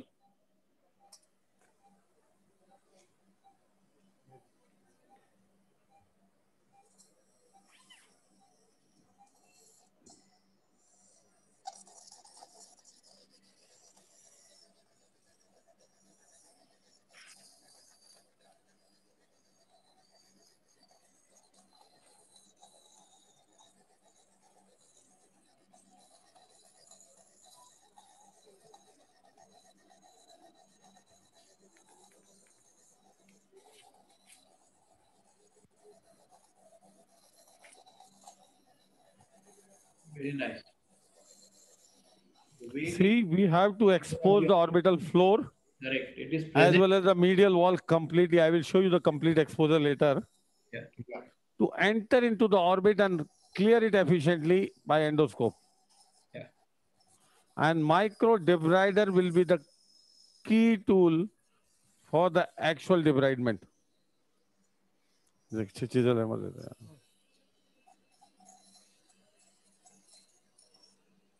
See, my palate mucosa is healthy. Can you see here? Yes. Yes. See, the maxillary floor mucosa is healthy. Yeah. And I could see on MRI same that palate need not to be removed. That's a very vital information, I would say, to get on MRI. What is the situation of the posterior septum? Any idea? Posterior septum is probably difficult to appreciate from MRI unless the bilateral mucosa is involved. Yeah, but visually becomes avascular. But in such cases with a unilateral disease going up to the orbit, going up to the skull base above, all turbinates involved, it is better to remove the posterior part of the septum at least. Yeah. So we will thoroughly analyze the septum. So if there is a crust only on one side, can you just remove the perichondrium on one side, or it's always best to sacrifice? Let's see how it turns out to be once you start removing. Not in this case, I'm asking. Yeah, if it is thoroughly healthy, we can preserve the opposite side, perichondrium. The wash.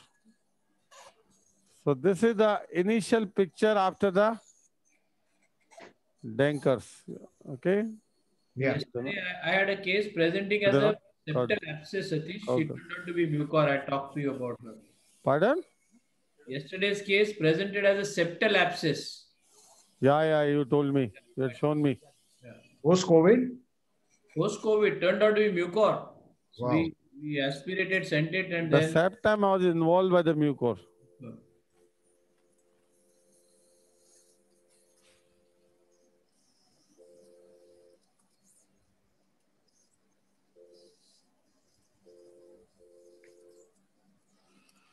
Suction wash. So what did the MRI show, Ashish? No, so it was limited disease. It was mainly the septum and actually the anterior sphenoidal wall. So we had to remove all of that. So this is the gross picture. Yeah, very nice. Now I will keep on going behind and remove the middle turbinate. Clear the sinuses. And that will open up. See this? Yeah, already everything dead. Yeah. Finished. All gone. Classical of mucor. This sequencing of doing the modified Dankers first without doing the FES beforehand, because it prevents the blood from coming into your surgical field. So it's better to go from front to back. Yeah. And top to down. Top down to up, sorry. The blood doesn't keep trickling in your surgical field. Danker is boom to such, Yeah. Clearance, surgical clearance in mucor. And post-operative as well. Much of it in the first wave webinars that you did for angiofibromas. And I think that knowledge is now coming so handy to everybody for the Dankers. People have seen it God knows how many times. The other day, like I said, I think you've probably done more Dankers than Mr. Danker himself.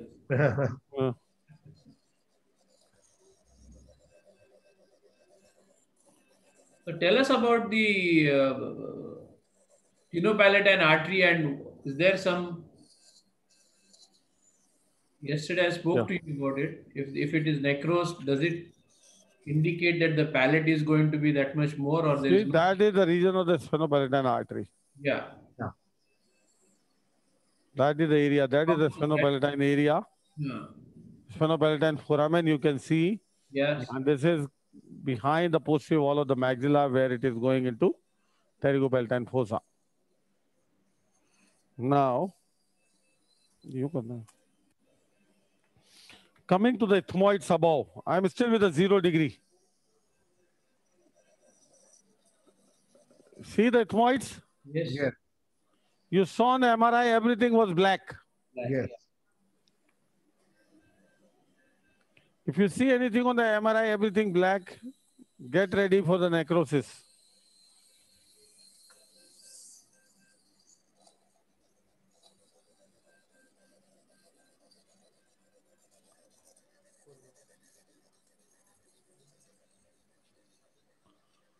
How often do you find the cribriform plate also involved? Yes, these days very often. So what do you do then? I strip gently the mucosa, staying very gentle to avoid a leak. And if there is remaining, I coagulate that.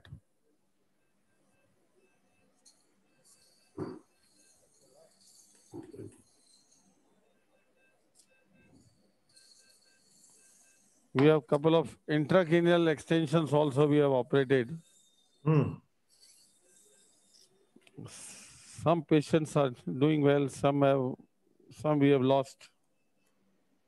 So that is I would say the grave prognosis you can think of once the disease spreads to the, once it spreads to the CSF circulation, the prognosis is really bad. See now, wash.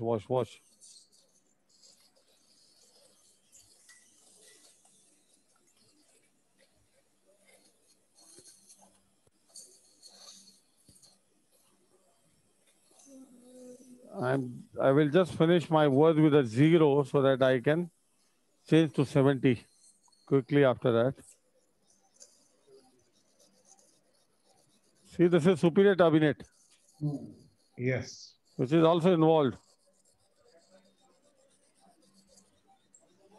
All has to go.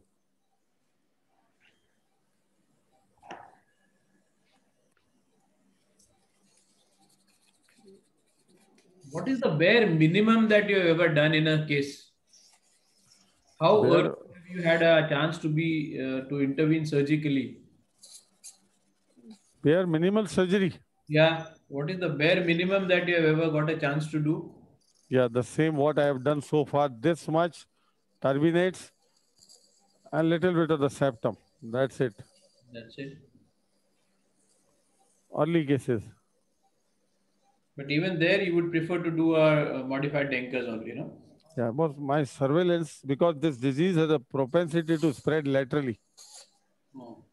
See, in high percent of the cases, the infratemporal fossa and the pterygopalatine fossa are involved. Even everything straight, everything seemingly normal, you know? Yeah. The posterior wall of the maxilla and everything looking normal, and yet you find involvement in the posterolateral areas. Yes. So how does it look in the postoperative surveillance if it's coming back? The bones. Yeah. Necrosis. You start getting the crusting again? Yes, necrosis. Necrosis. Okay. Sphenoid sinus. You see the posterior wall of the maxilla is looking deceptively normal. Yes. That is why most people tend to stop here and hide the disease behind. And I generally widen the sphenoid in all cases till floor. Towards the floor, so that I don't miss anything inside. And you said the bone of the sphenoid also can be...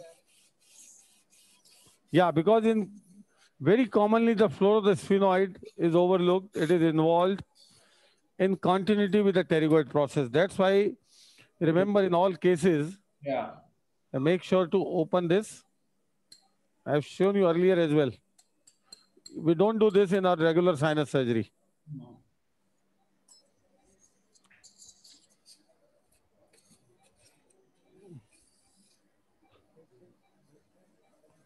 I remember in one of these webinars, you had to drill the floor of the sphenoid. Yeah, the other day, no, he did. I think you have to drill the climax so much.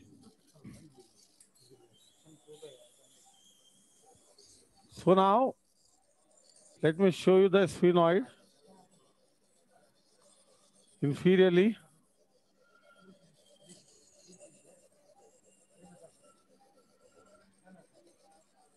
Yeah.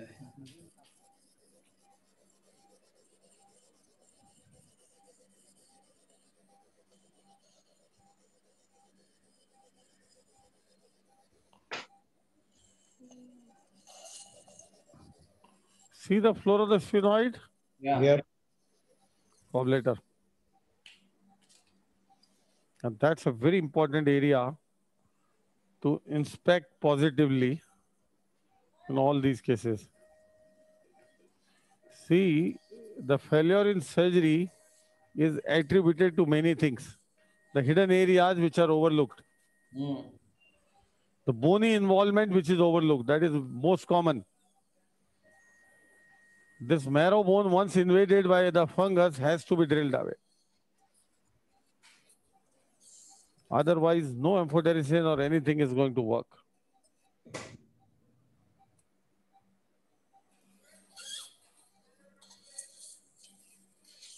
What is it? No?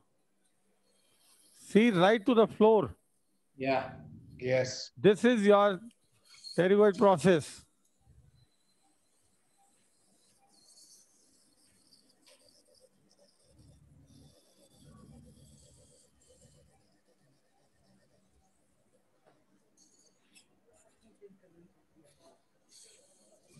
Okay, this is one aspect. This is your pterygopalatine fossa. See this? Yes. What do you say, Ashish? Involved or not? Without the MRI that you read, we would have said no. Without the MRI, we would have said it's good. Magic box. It's healthy. Magic box. It's the mucosa is bleeding nicely. See this magic box. Yeah. Section karna. Yeah. You can easily open this space. Yeah. It has to be nice, wide, and big for you to get access. Otherwise, yeah. Just you have to everybody mark the level at which he does this.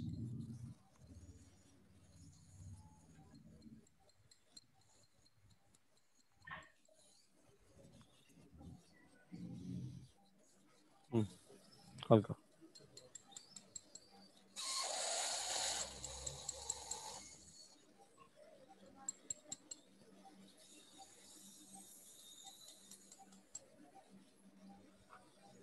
Keep it flush to the inferior orbital wall, no, Satish? Yeah, we will. As high up as you can go.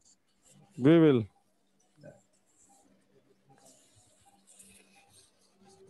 Give me the carison. हटाने की क्या कर रहा है? देख के करो.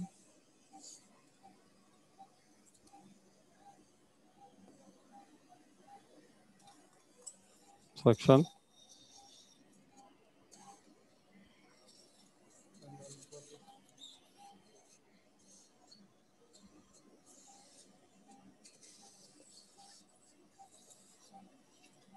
हटा. Can the look of the periosteum be a reasonable? Yes. See this? Yeah, we can see the necrosis. Yeah. Yep. That is something important. And in all these patients, this area is very close to the orbital apex.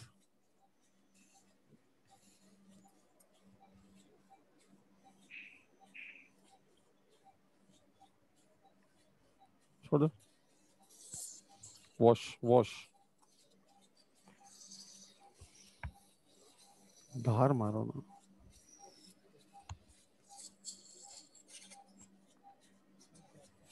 Give me a serious disease.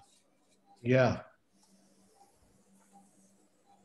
A small vessel can be. No palatine.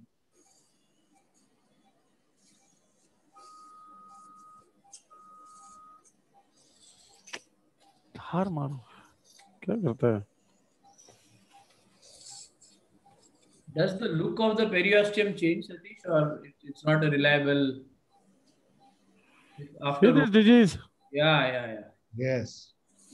See this all necrotic tissue? Correct. And laterally, this is inflamed tissue. See this, all inflamed tissue need not to be removed. Only the necrotic components need to be addressed. Do you mind washing and showing? Yeah. धीरे चल यार.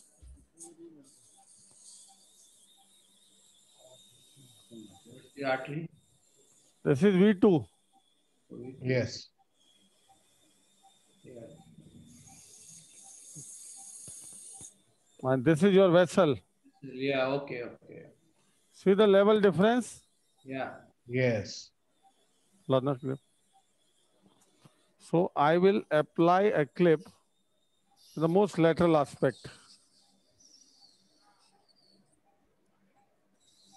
Okay? Yep. Yeah. And this patient has a typical symptoms of V2, numbness and all that. See, the V2 is involved. Yes. And in such patients, most of the time we have to sacrifice this completely. Now see where exactly we are. Just open you to show you how close we are to the orbital apex. Yeah. Yeah. Moved. Yeah. That is the apex of the orbit. I will show you the other structure there.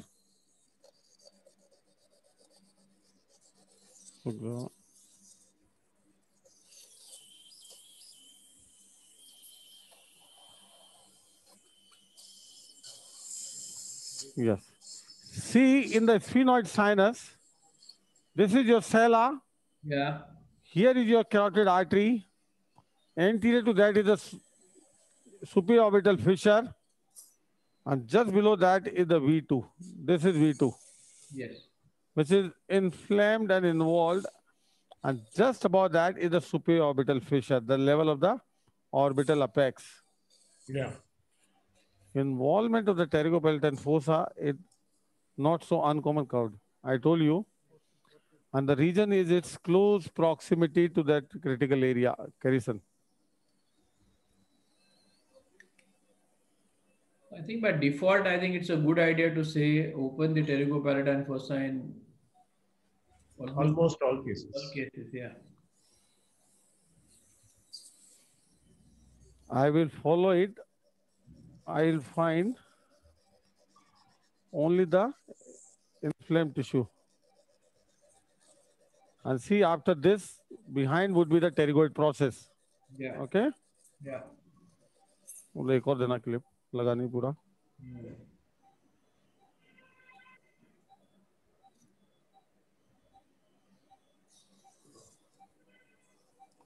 See, this vessel is contributing. Yeah, yeah. Yes, that's a branch there.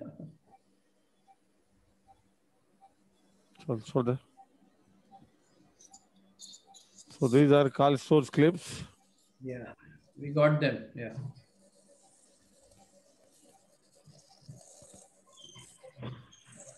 This is V2, which is gone by the inflammation. Yeah. See this? Yeah. This is the region of the pterygoid and the beginning of the greater wing of the sphenoid. You have to thoroughly, radically clean this region, you know? Yeah. See the bone behind? Yeah. This is your median. Give me the drill. After that, I'll take the 70 to go up.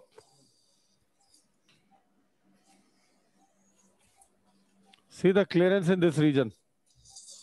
And you have to ensure a complete clearance under vision.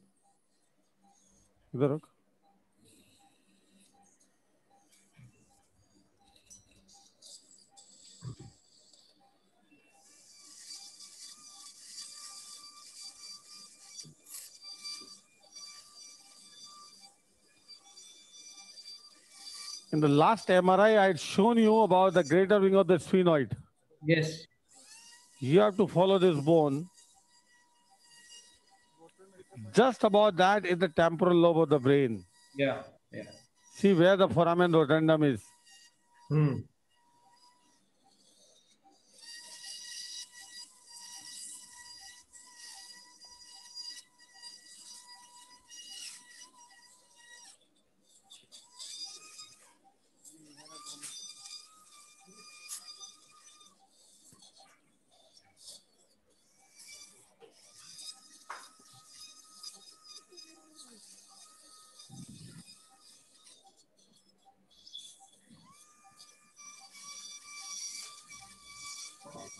This is bad bone, which I am removing.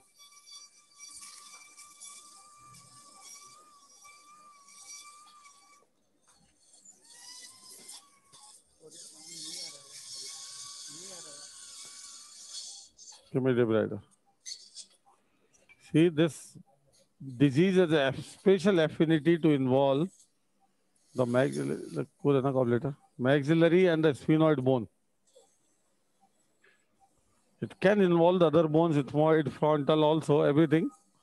But these is special affinity towards two bones. More and more clearance will lessen the requirement of intensive medical treatment. The moment you start controlling the sugar levels, does the rate at which this mucor grows, does it reduce? Definitely, but depends upon the hypoxic areas, you know. If you don't debride adequately, that gives the best, I would say, hospitable environment for the mucor to grow in dead acidotic hypoxic areas. Later there.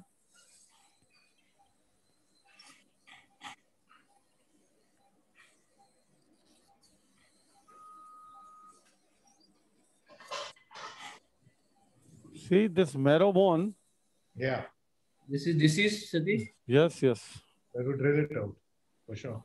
It has to be, yeah, dealt with thoroughly. This you spotted on the MRI? Yes. That's why overlooking the involved areas without a good radiology .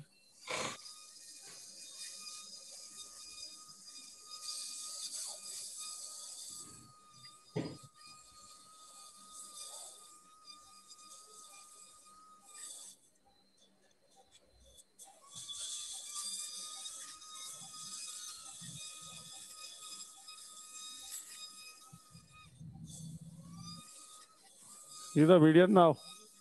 Yeah. All the way.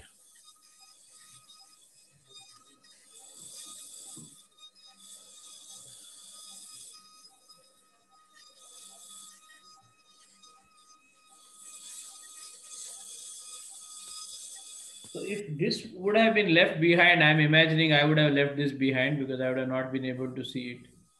The patient would have not recovered at all. Yeah, how would this area be treated?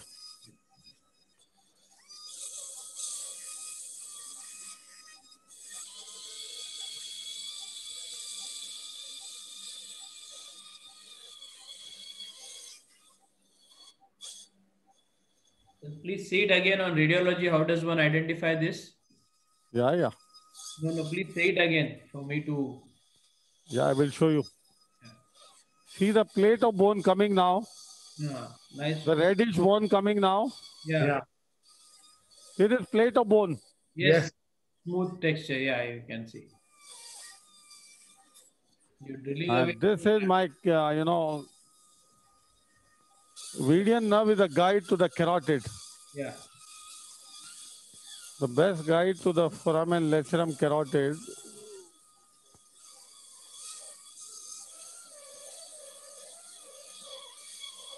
See the clean bone now. Absolute clean bone now.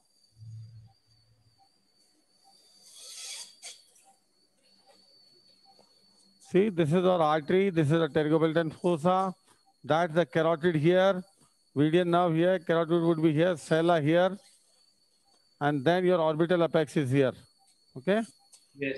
Wash. Now I will change to 70 degree.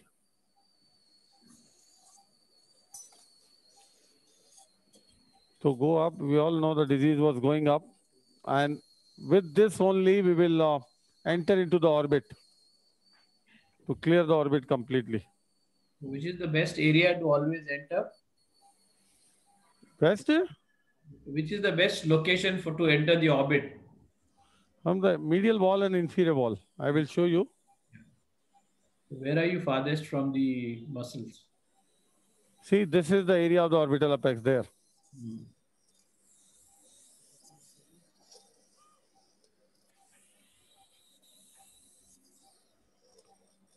See the septum? Yes, yes.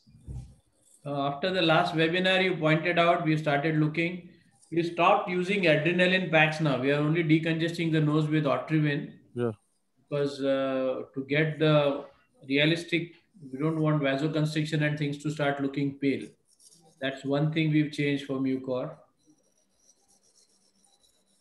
Then front to back and down to up. That's serious septum involved. Yeah.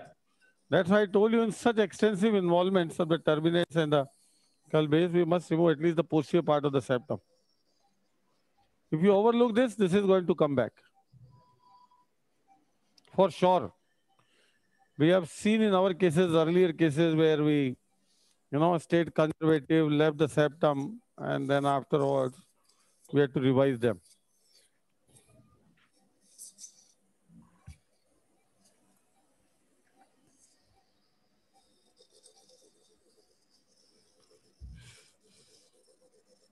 So this posterior most part of the septum is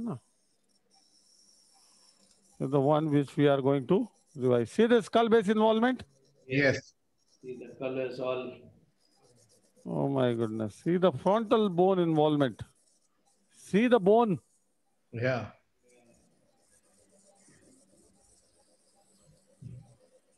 Actually has a purplish hue, I think, this necrotis. See, this entire bone is gone.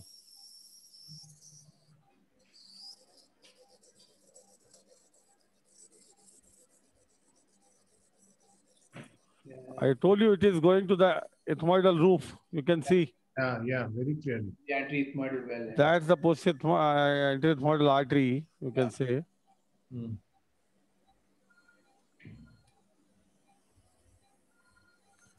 Does this get thrombosed also sometimes? Pardon? Does the anterethmoidal get thrombosed with Mucor? Bone? No, the anterethmoidal artery. Yeah. Yeah, I don't think any circulation in this. Last time also I showed you the thrombose. Yeah, you showed, yes. Yeah.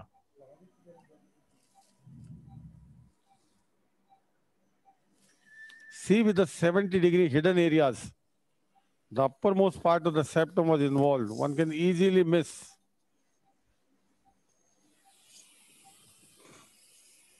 It's always interesting to look from down up.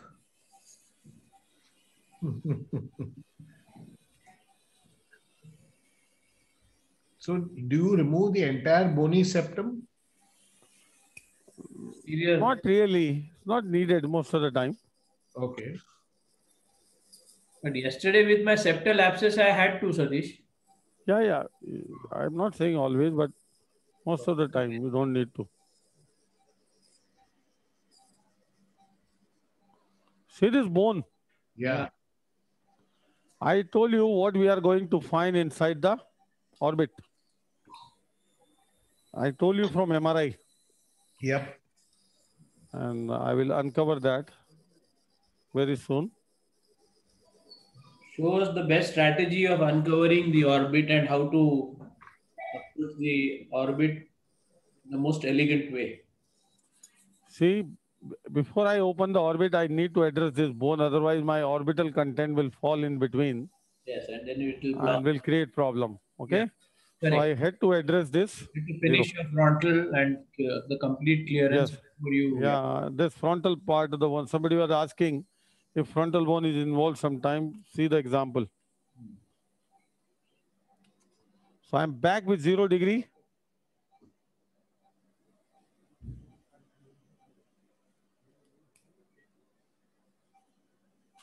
No need to rush, but just letting you know it's 4 o'clock.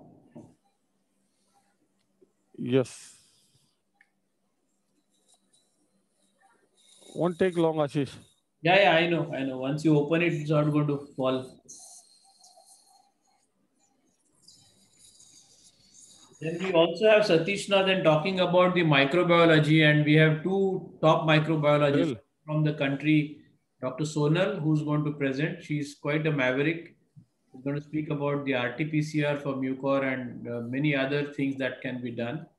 And the other person is from Canada. His name is Matt.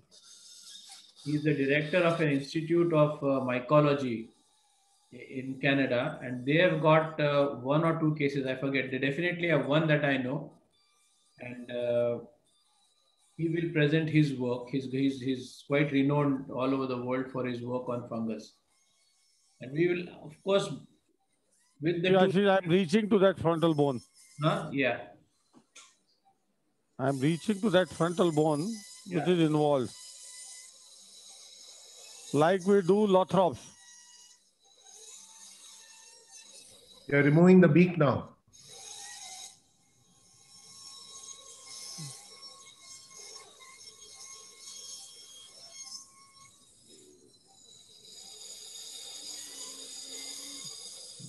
Visibly, it's impossible to tell it is deceased. Pardon? Visibly, it is impossible to tell. I mean, I don't think we have enough visual memory of a deceased bone of Mucor.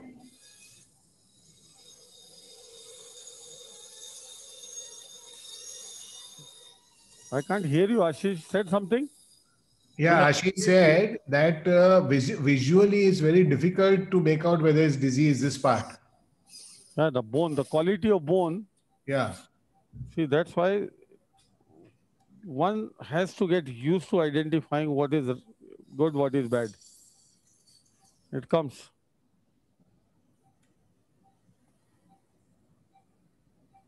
See, I changed to 0 degree and debrided that frontal bone. Now see the area. Yeah. Yes. Healthy? Yeah. Yeah. We can see the anti-ethmoidal in the center of the, correct. See the frontal bone area that was bad. I have debrided and now it looks healthy.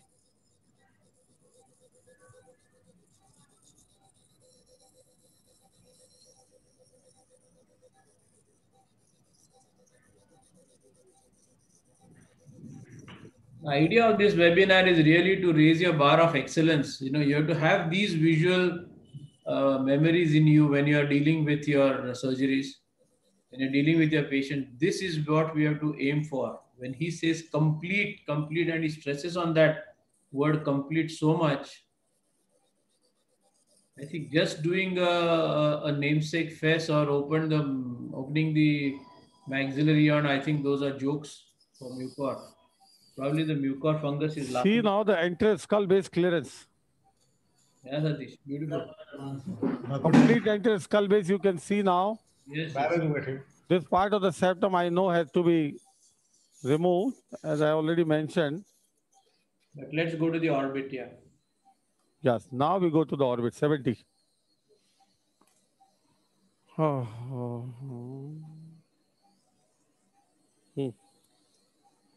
And again, the look and status of the lamina should not be mistaken to be assuming that the orbit is good, right? Yes. Yeah. Now, first of all, I'll open up the floor. Ashish? Yeah. See with my chisel light. With my chisel, first of all, I will open up the floor. Okay.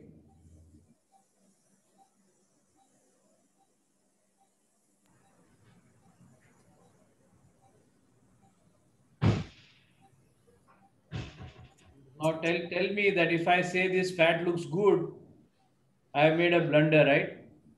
Because I did not read the MRI properly. Yeah, so MRI guides you everything. Yeah. So otherwise, at this point, one would think the fat looks nice and healthy. Yeah. See the periorbita? Yeah. All necrosed. Yes. Absolute white. Pale, absolutely.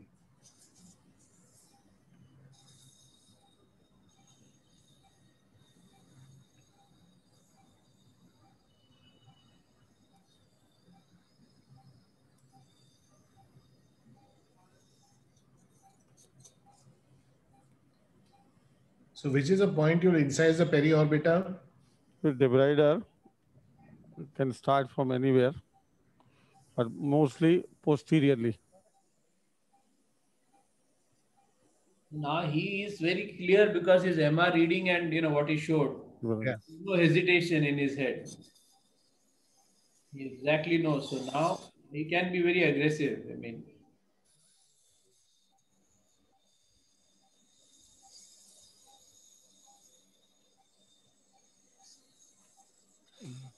the patient is blind anyway, so on that side. Now, see, I am. First, I am debriding the periorbita. Yeah. See the necrotic tissue. Correct. Let me show you. See the necrotic tissue. Yes, yes, yes. We'll show you. For 60 days. For 40 days.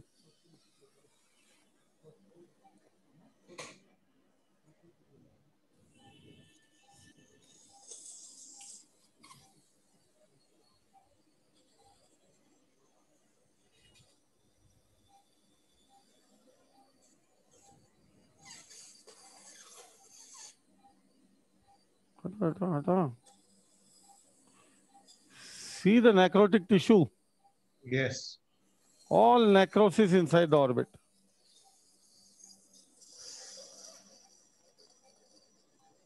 See, this is mucor. Yeah. Yeah. See the necrosis. Yes, Satish, yes.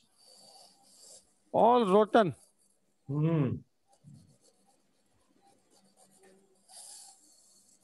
I wonder whether Oak sir is back.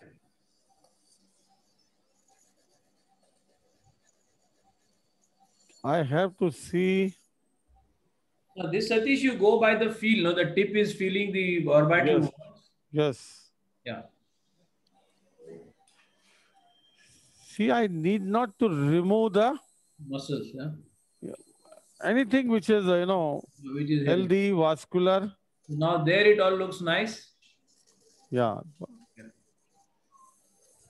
See this now? Yeah. What is there? Oh God, yeah. Okay. All gone.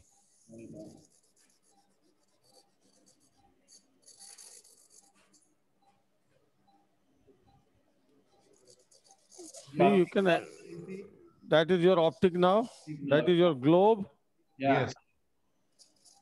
Yes. See the necrotic areas here and there. The best part about this is what you do endoscopically. It heals up so fast. It doesn't give a visible depression in the eye from outside much.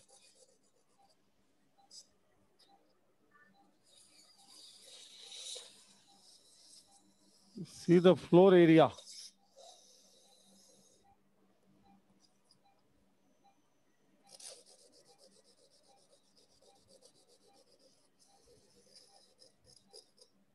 See the floor? Yeah. Super. Everything? Yeah.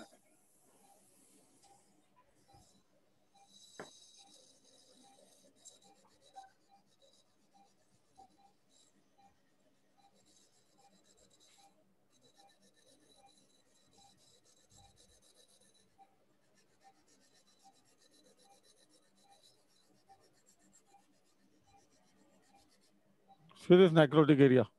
Hmm. You had cases with the orbit and the palate being involved? Pardon? Yeah, many cases. Vocal cord retract. Let me take this opportunity to welcome Dr. Raj Bhayani. He just joined us from the United States. He is the president of the Federation of Indian Physicians Association. Welcome, sir. Hi, Raj. Hi. See this necrotic region. Unmute. See this necrotic region. Yes. Let's see.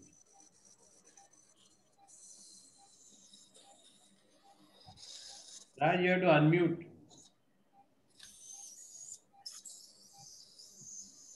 And it's very kind of him to be fully up and about at 6:45 in the morning in New York.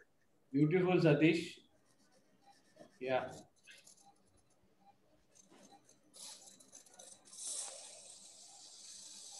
Wow. Oh, some more. This is going all around the optic See nerve. now, all around. Yes, yes, all around. See here. Yes, yes, Yes. yes. And from here, see there. Yeah, yeah. Yeah. See there. Yeah. Yes. All everything healthy. Yeah. So we removed only necrotic regions. See this necrosis. Yes, this, I was about to ask you that. Yeah.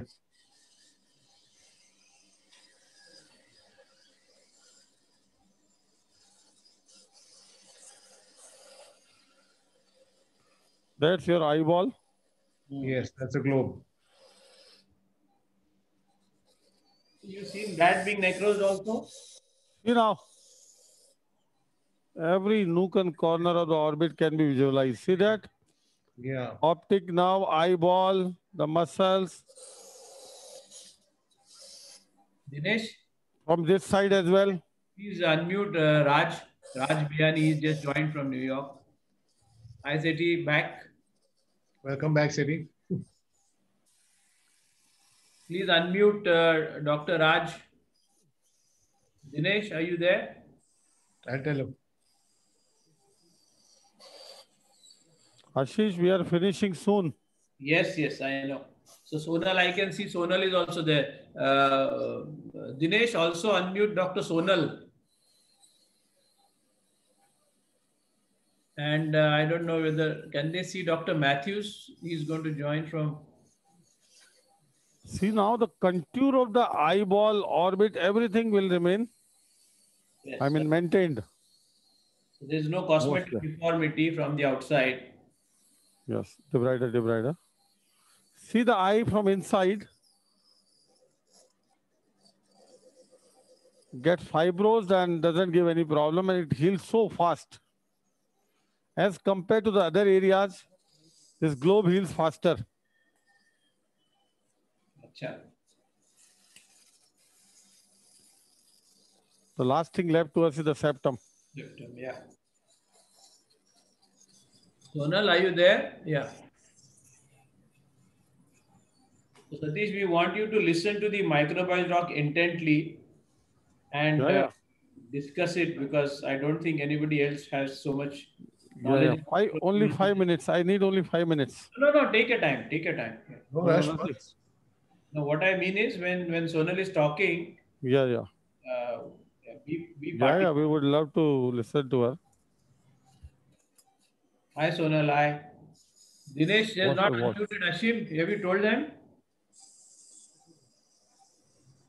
Have you told Dinesh? Yeah. Both, Dr. Sonal also.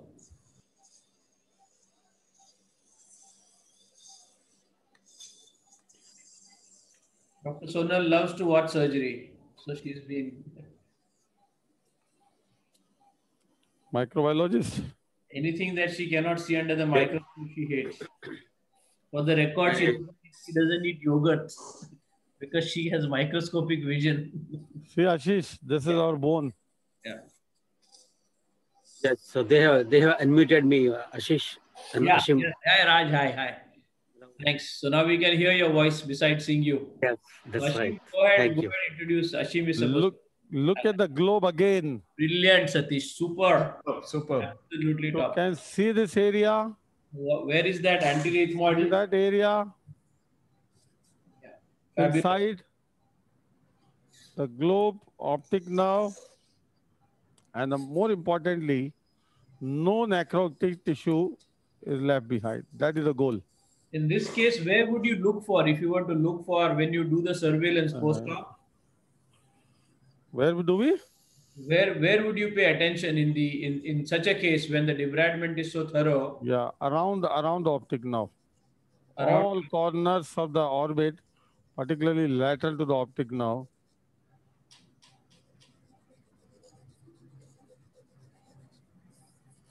And you would, if at all it was to come back, or if it was to show itself, it would start showing as a crust in that region?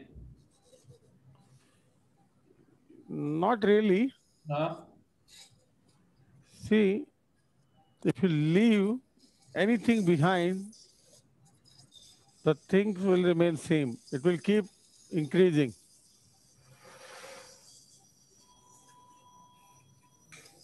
Now, this is the picture after this work. And now I will come with 0 degree again to remove the part of the septum. Only the posterior part and upper part of the septum, which is more likely to be involved. In this case, we have seen the frank involvement superiorly. Yeah. See the posterior and superior part. This is the most common site which is overlooked, or the most common site for the gout section, for the residual, disease. And this is the septum. This is septum. Yes. Picture of the mucor in this current times, no? More and more patients with the septum are, after you pointed out in the last webinar, we find it now in almost 80% of the cases. Yeah. Anterior part is almost always spared. Yeah. I think except in more the middle turbinate, that's where I believe the whatever contiguous to the middle turbinate, and obviously the areas which have got necrosis due to the thrombosis of the anterior model vessel. Yes. Vascularity. Yeah.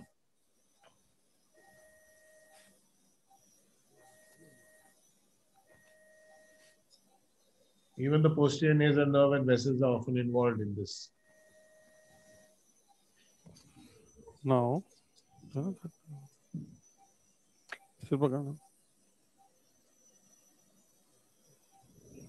I can simply remove.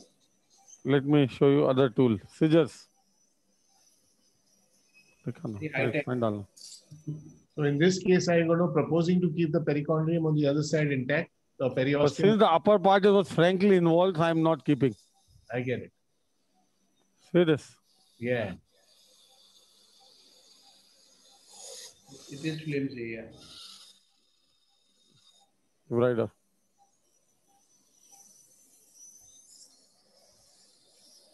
What was that very high-tech instrument you used some time back? See, this is the simplest area to deal with. Not to leave any chance of disease in this region. This is relatively one of the simplest area. Yes. But often neglected. Yes, that's what.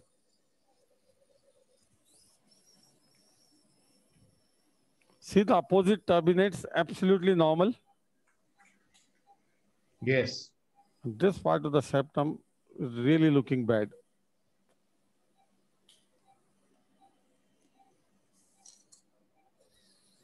That's the last thing. Wash this. धीरे-धीरे डाल दार बना. Oh.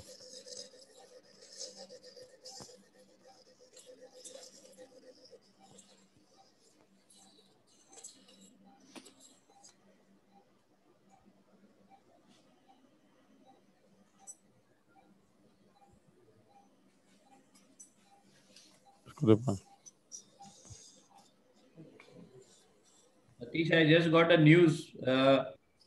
Central government invokes Epidemic Act for mucor. Which government? The central government invokes Epidemic Diseases Act 1897 for mucor. Our government yesterday has already imposed. Achha. Rajasthan government imposed yesterday.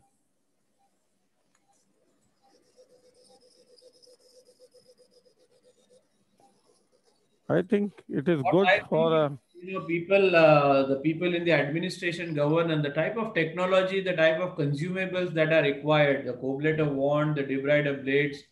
It's a very expensive affair to do a good job. I mean, you need technology, you need disposable. I think it's time they took notice that to do such a great and complete clearance, there's so much.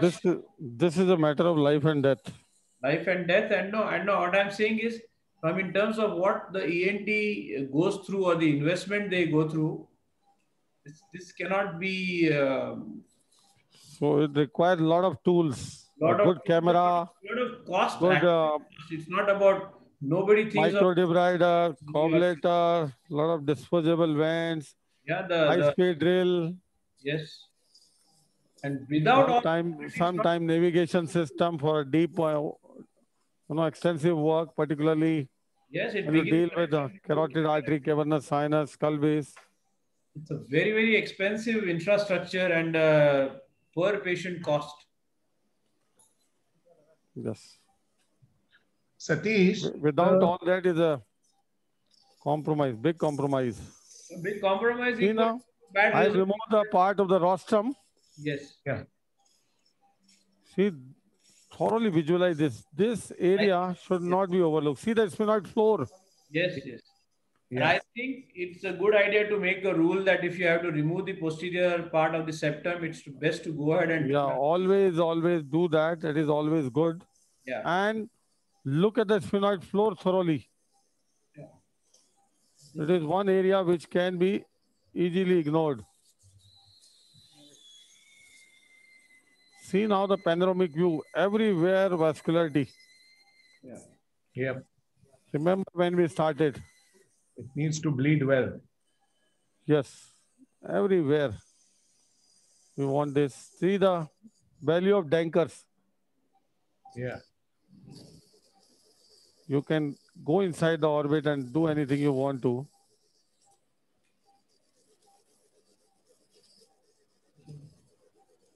If you leave necrotic tissues in the orbit, the patient is going to die soon as it spreads to the skull base very fast. I mean, intracranial space. Tablet. Can you define that fast? Is a matter of days? Yeah. Orbital apex is a port of entry to the intracranial space. We can, it easily invades the cavernous sinus in no time. See, without this much of clearance, even if you have ample of liposomal amphotericin, are not going to work.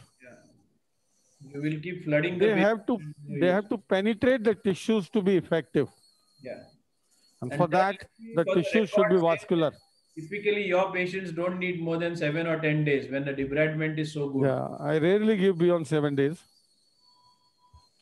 Sometimes I don't feel like giving after 4 or 5 days, but this disease is so dreaded. But then your guiding factor, what's the end point of your decision? The CRP? CRP, clinical, overall endoscopic picture. I was asking, is there a role for any microbiological endpoint? I mean, the endpoint, can you take a swab again from somewhere and decide? Should you recommend a punch biopsy or swab in the immediate post-op period, maybe after a week days or so? You have to direct by some means, meaning some clue. From a seemingly normal mucosa, here and there punching is not going to help you. If you have any suspicion anywhere, of course, you don't have to think twice. Since the skull base was involved in this, see that? Yeah. I'm very conscious about, I am with 70 now, with the upper part. So this upper part is a hidden area, This is the roof of the nose, I would say.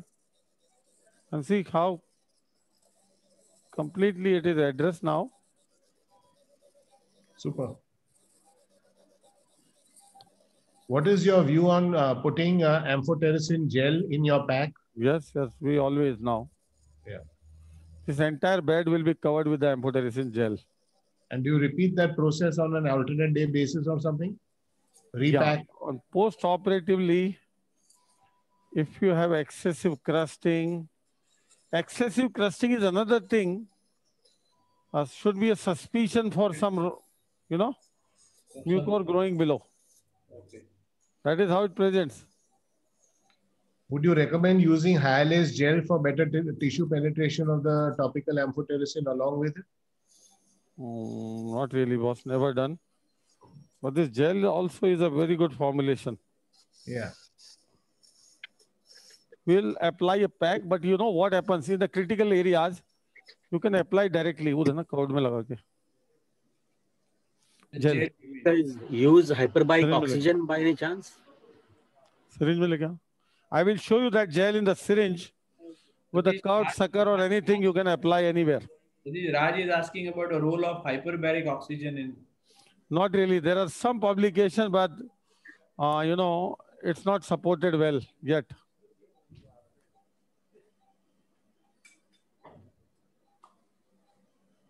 Raj, do you have see this skull base. Yeah. What I can do now at this skull base, just to show you how you can, you know, apply to the critical area. See this? Yeah. See, this is my gel.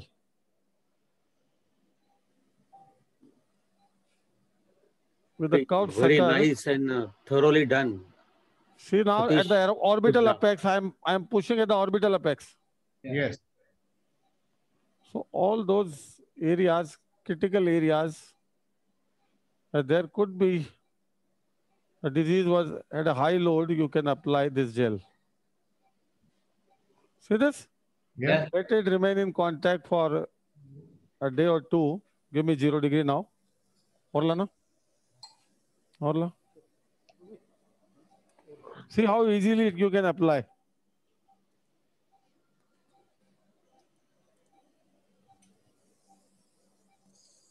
So this is liposomal amphotericin B gel again. See, this liposomes are. I think there's a gauze piece there. Arranged in such a way on both sides of the amphotericin that it penetrates the lipid wall of the fungus well. So the penetration of the liposomal amphotericin as compared to the, you know, other combination, other, you know, formulations is 20 times. See the liposomal amphotericin B gel? Yeah, we can see. Excellent. So it sticks well. So we will leave it this pack for a day or two to all raw areas where the fungal was, you know, fungus was suspected.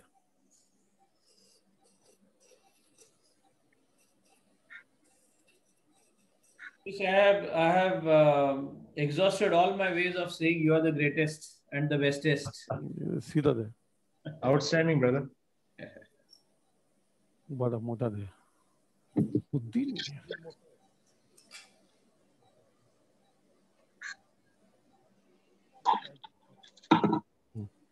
Now see the lower part. Leave this in, you know, contact is just section there. With the key areas, live in contact for a day or two. The crusting will be minimal when you remove, you know, see after a day or two. अरे सब कुछ है बुद्धि छोड़ सब कुछ लेके आना और तू ला दे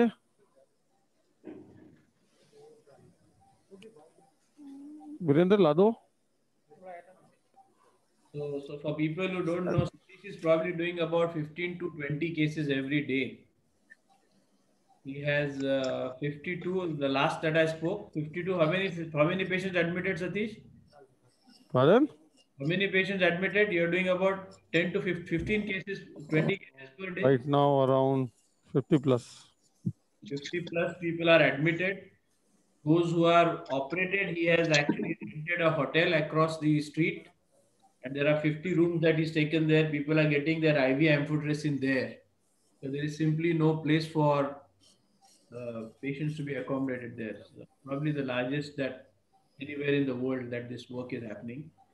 They are very lucky to get all the ready-made wisdom and knowledge and expertise from this. How is the situation of amphotericin availability now?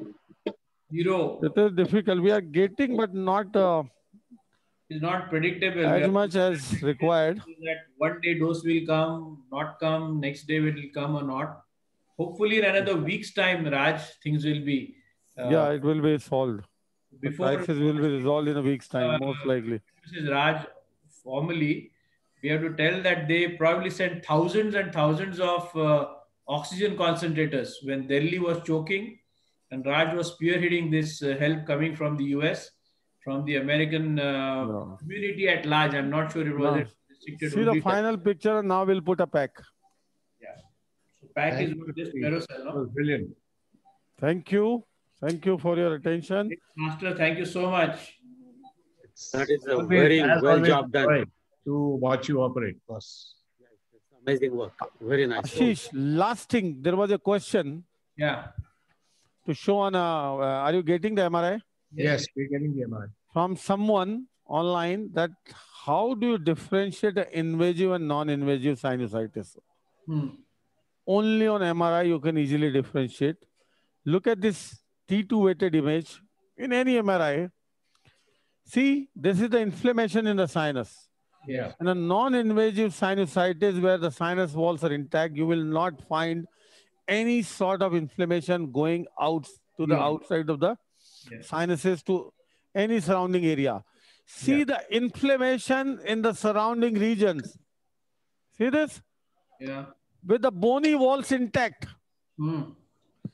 Completely intact bony walls and the inflammation going to the surrounding is classical for invasive fungus. Okay. You pick up the MRI, see the axial sections, and see all around the sinuses. If it is non-invasive sinusitis, there will be no inflammation outside the sinuses at all. With invasive sinusitis, in spite of the intact sinus walls, you will find inflammation beyond the intact wall. That is classical of invasive sinusitis. Thank you. Now you can carry on. Lovely. So now we have three of our eminent speakers, the guests today. Raj, of course, is there, and Ashim will introduce him suitably. I was completing this that Raj has organized thousands and thousands of oxygen concentrators, is what I know of. I don't know what other assistance these our Indian doctors in the US have done. So thank you, Raj, from all of us here for such a timely thing. And Mucor is also one of the areas where we'll collaborate with you if and when the time and need comes. Before I let me say, Matthews has also joined from Canada. Matthews, hi. I'm not sure since how long you've been there and how much surgery you watched. And we will speak about you in a short time. Yeah. Hello. Thanks. Okay. Thank you. Go ahead with Raj and then I'll introduce Sonal. Welcome, Dr. Rajendra Bhayani. Thank you very much for joining us. I know you've broken your sleep to be with us here. It's about 6:45 in New York just now. Dr. Bhayani is a renowned medical professional, and he's also, not only is he an ENT surgeon, but he's also trained in neurosurgery and facial plastic and microvascular surgery. So I don't know what aspect you left to the neurosurgeon and the plastic surgeons anymore, but that's really amazing. And he has done a lot of work of improving the healthcare field, and he has won the American Triological Society Award. And if I go to enumerate all of his achievements, I think it will be the end of the webinar. But suffice it to say that we are very grateful to have him here.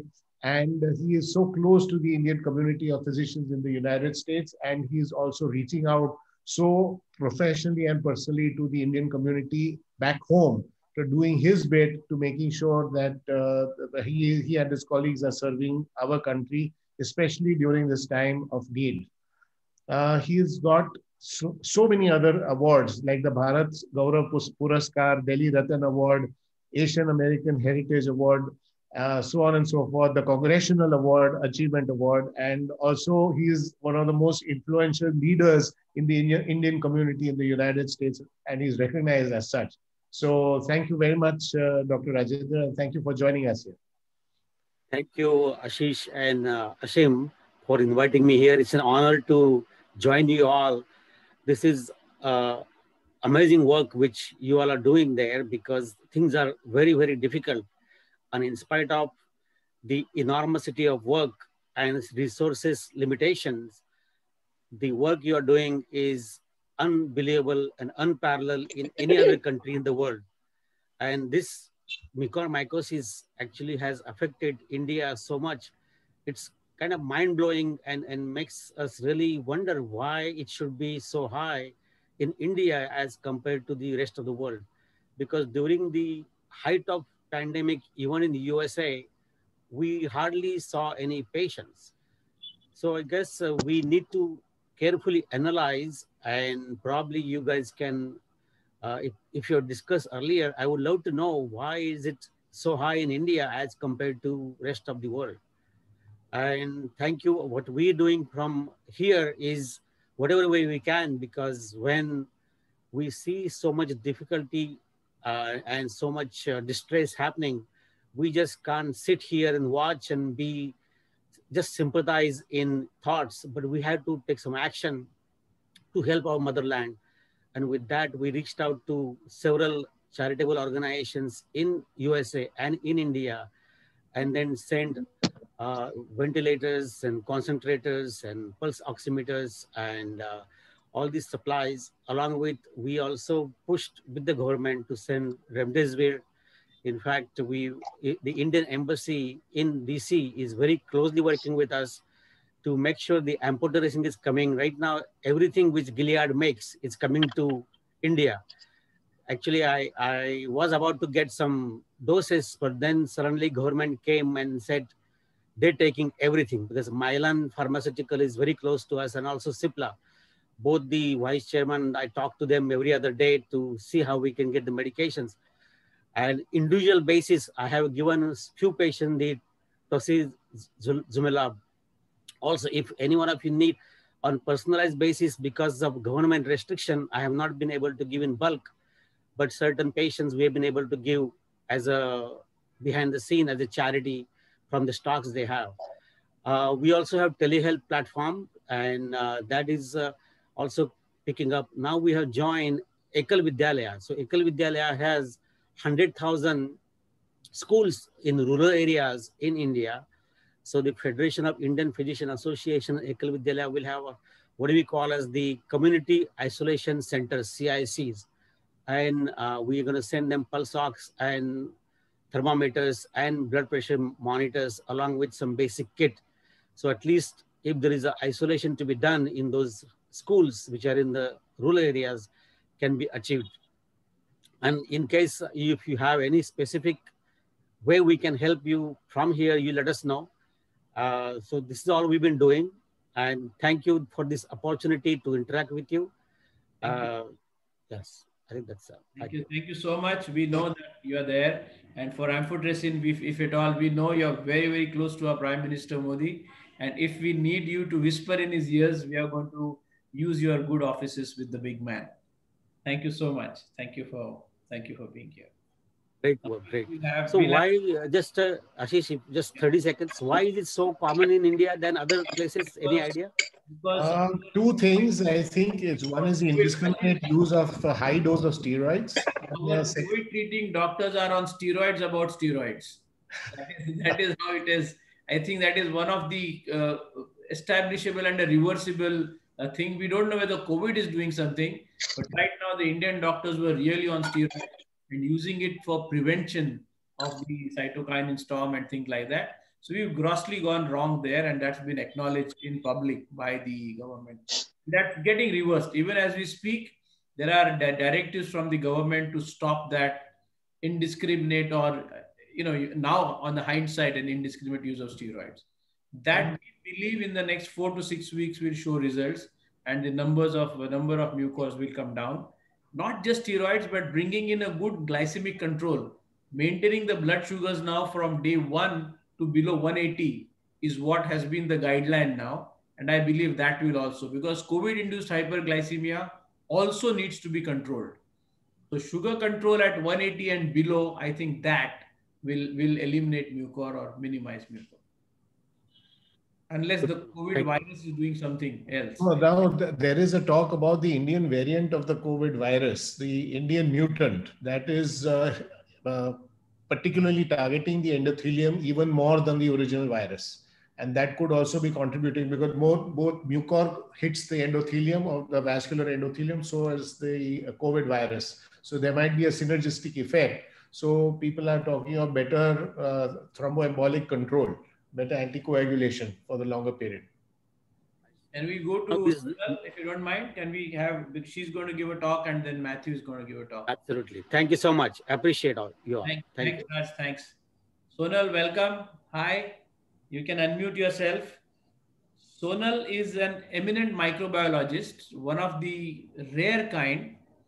She's a medical director and founder of an infection lab.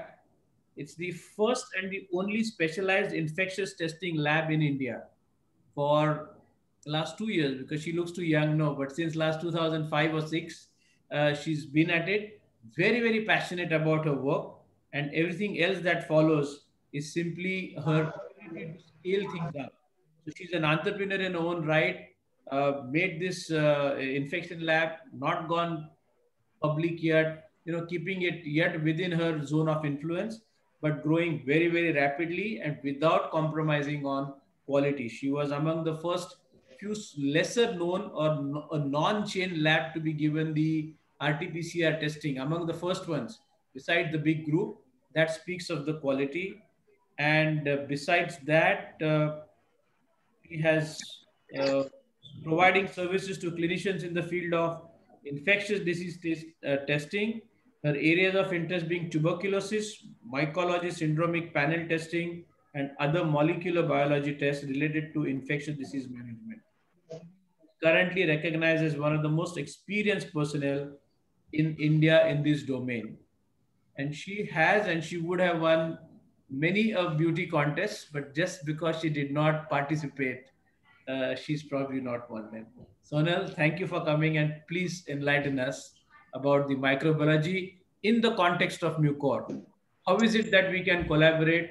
How is it that together we can help our patient the best possible and the fastest possible way? Go ahead, Sonal. Yeah, thank you so much, Dr. Ashish, for a very elaborate introduction. At the onset, I would like to thank you for making me a part of your community. After very long years, have I ever seen a surgery? Because microbiologist and surgery is two ends. Here, I would like to take a chance to introduce many more new things which are in the microbiology as regards to mucormycosis. So, if you don't mind, I'll just start my screen share. Yes.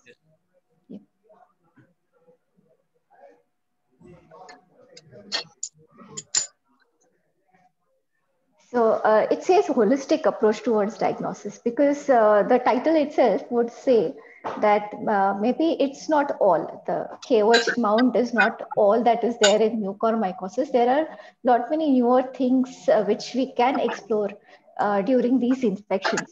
Now, mucorales has been a very big group of fungus which causes mucormycosis.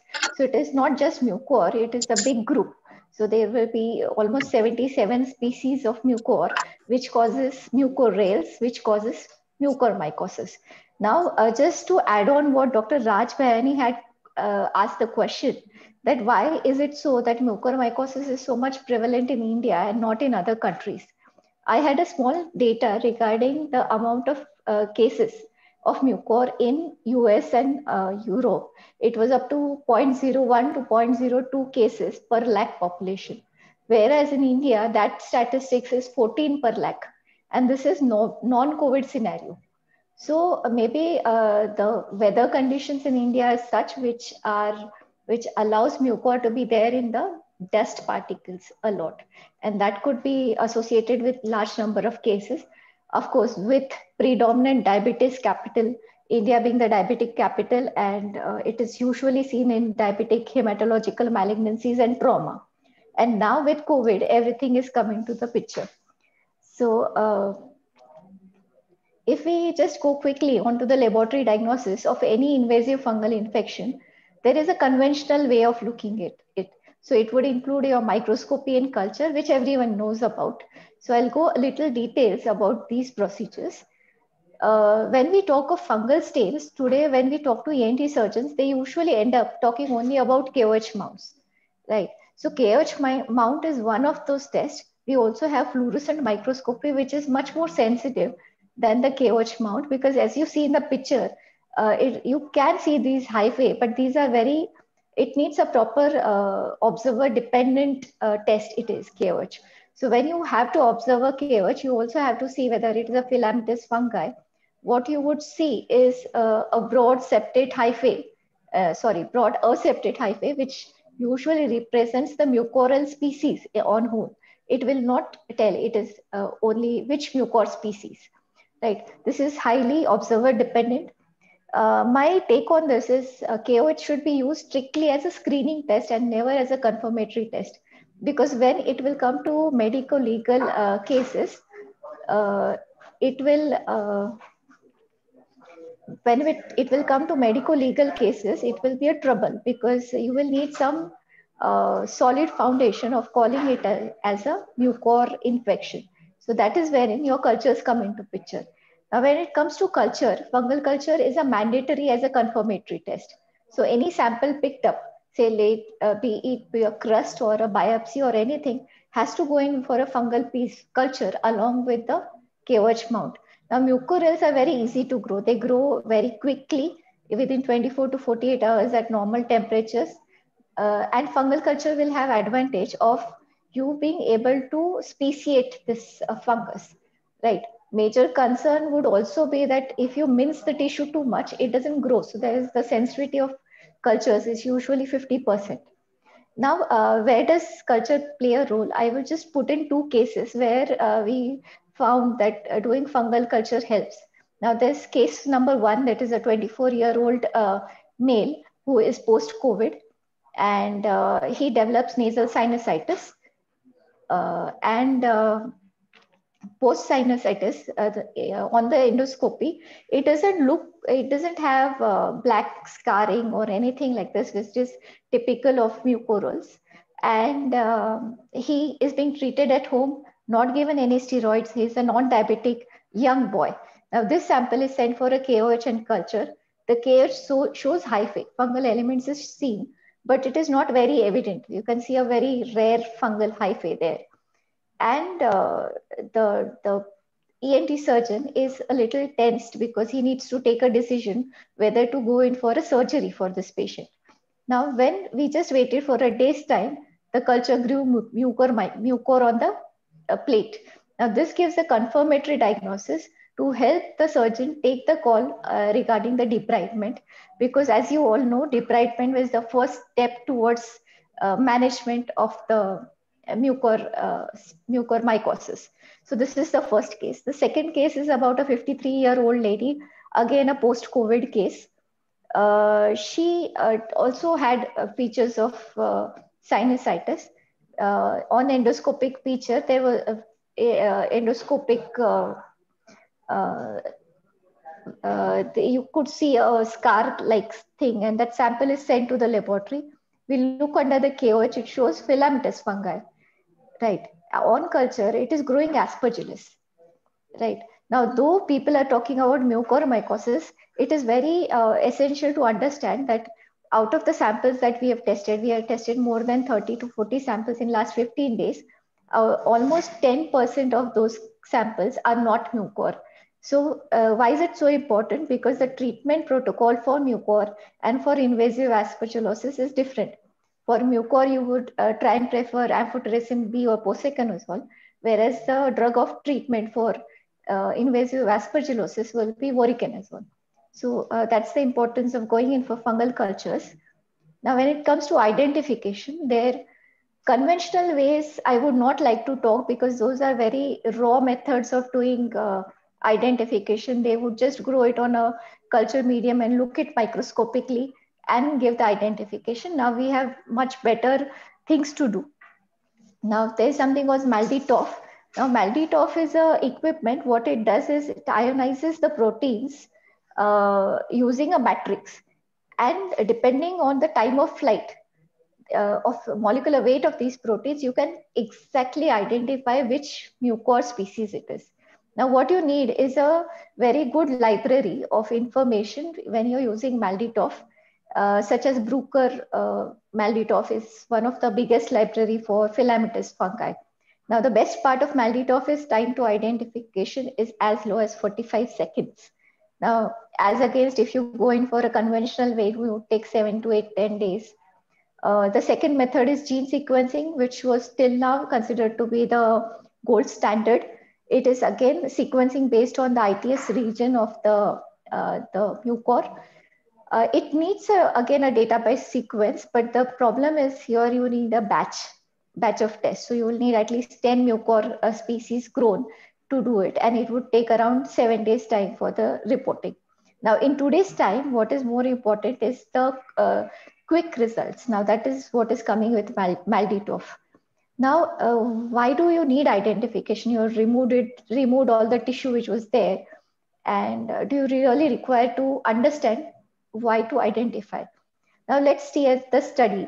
The most common mucor species which causes rhinocerebral mucormycosis is Rhizopus mucor. Then less common is Rhizomucor, Cunninghamella, Mycoclidus, and the least is Acynomucor elegans. Right.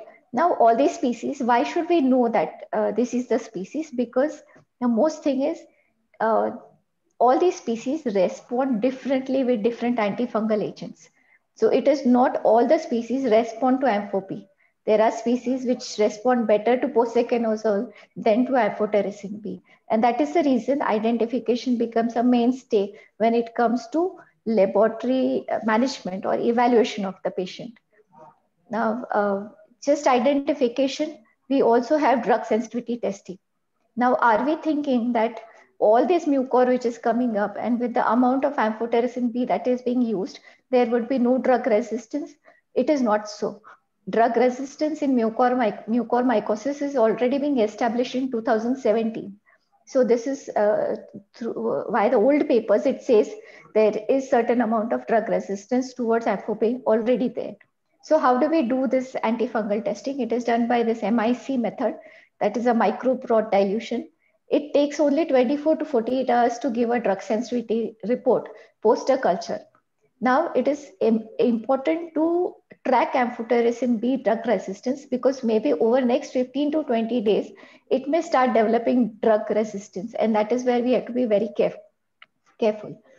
Now, as far as I know, there are only 3 drugs which can be used today. That is amphotericin B, posaconazole, and isavuconazole. Now, only 3 drugs, out of which ampho B is most active on all isolates except for these 2 species. Now, that is why I had referred to it, that you need to speciate to know which fungi it is. Now, we work very closely with most of the hematology malignancy cases and post-transplant cases. And from that experiences, most of these surgeons, the oncologists and the bone marrow transplant surgeons, they always speciate any fungus so as to understand the drug resistance pattern. Though I understand the physician will take care of these, still a word on drug resistance. Posaconazole has a good activity against Cunninghamella. So if you have this species, it is better to start posa instead of amphotericin B. Voriconazole doesn't have any activity. And there is one more drug called as terbinafine, which has shown good activity against Rhizopus, which is the most common Indian isolate that is there. Now, in this scenario where you have only 3 antifungals, there are no new antifungals in line.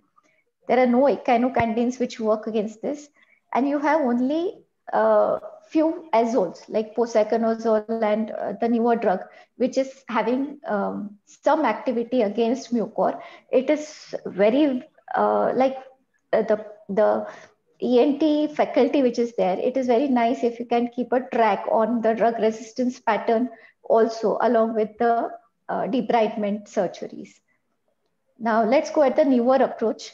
Now you have in newer approach, you have biomarkers and you have molecular tests. Now most of the biomarkers do not work. They are not they are not active in mucor, so we will not consider it for now. Let's come to the molecular test. Now this is a slide which I used to always put in, saying that PCR is the future. But today, in last 1 year, PCR has become the reality of today, with it gaining so much of importance during the COVID times. Now, even for mucor, you have PCRs available, which are being already validated. These are CE-IVD approved PCRs. Now, what do these PCRs target? They usually target the ITS region of the fungus. and it would cover all the species. So when you call this mucor, it is a pan Mucormycosis PCR, which will cover Rhizopus, mucor, Cunninghamella, all the species all together. What is the sample that you can use? You can use biopsies, either fresh or frozen samples. You can use paraffin embedded blocks, which you send for histopath, bronchial lavages for pulmonary infections, and also serum samples. I'll elaborate a little bit on the other specimens. Now, yes. Now, what is the sensitivity of this? The sensitivity is as low as 2 copies per microliter. That means even if you find 2 filaments of mucor in a specimen, this PCR is going to come positive. So it becomes far more sensitive than most of these microscopic methods.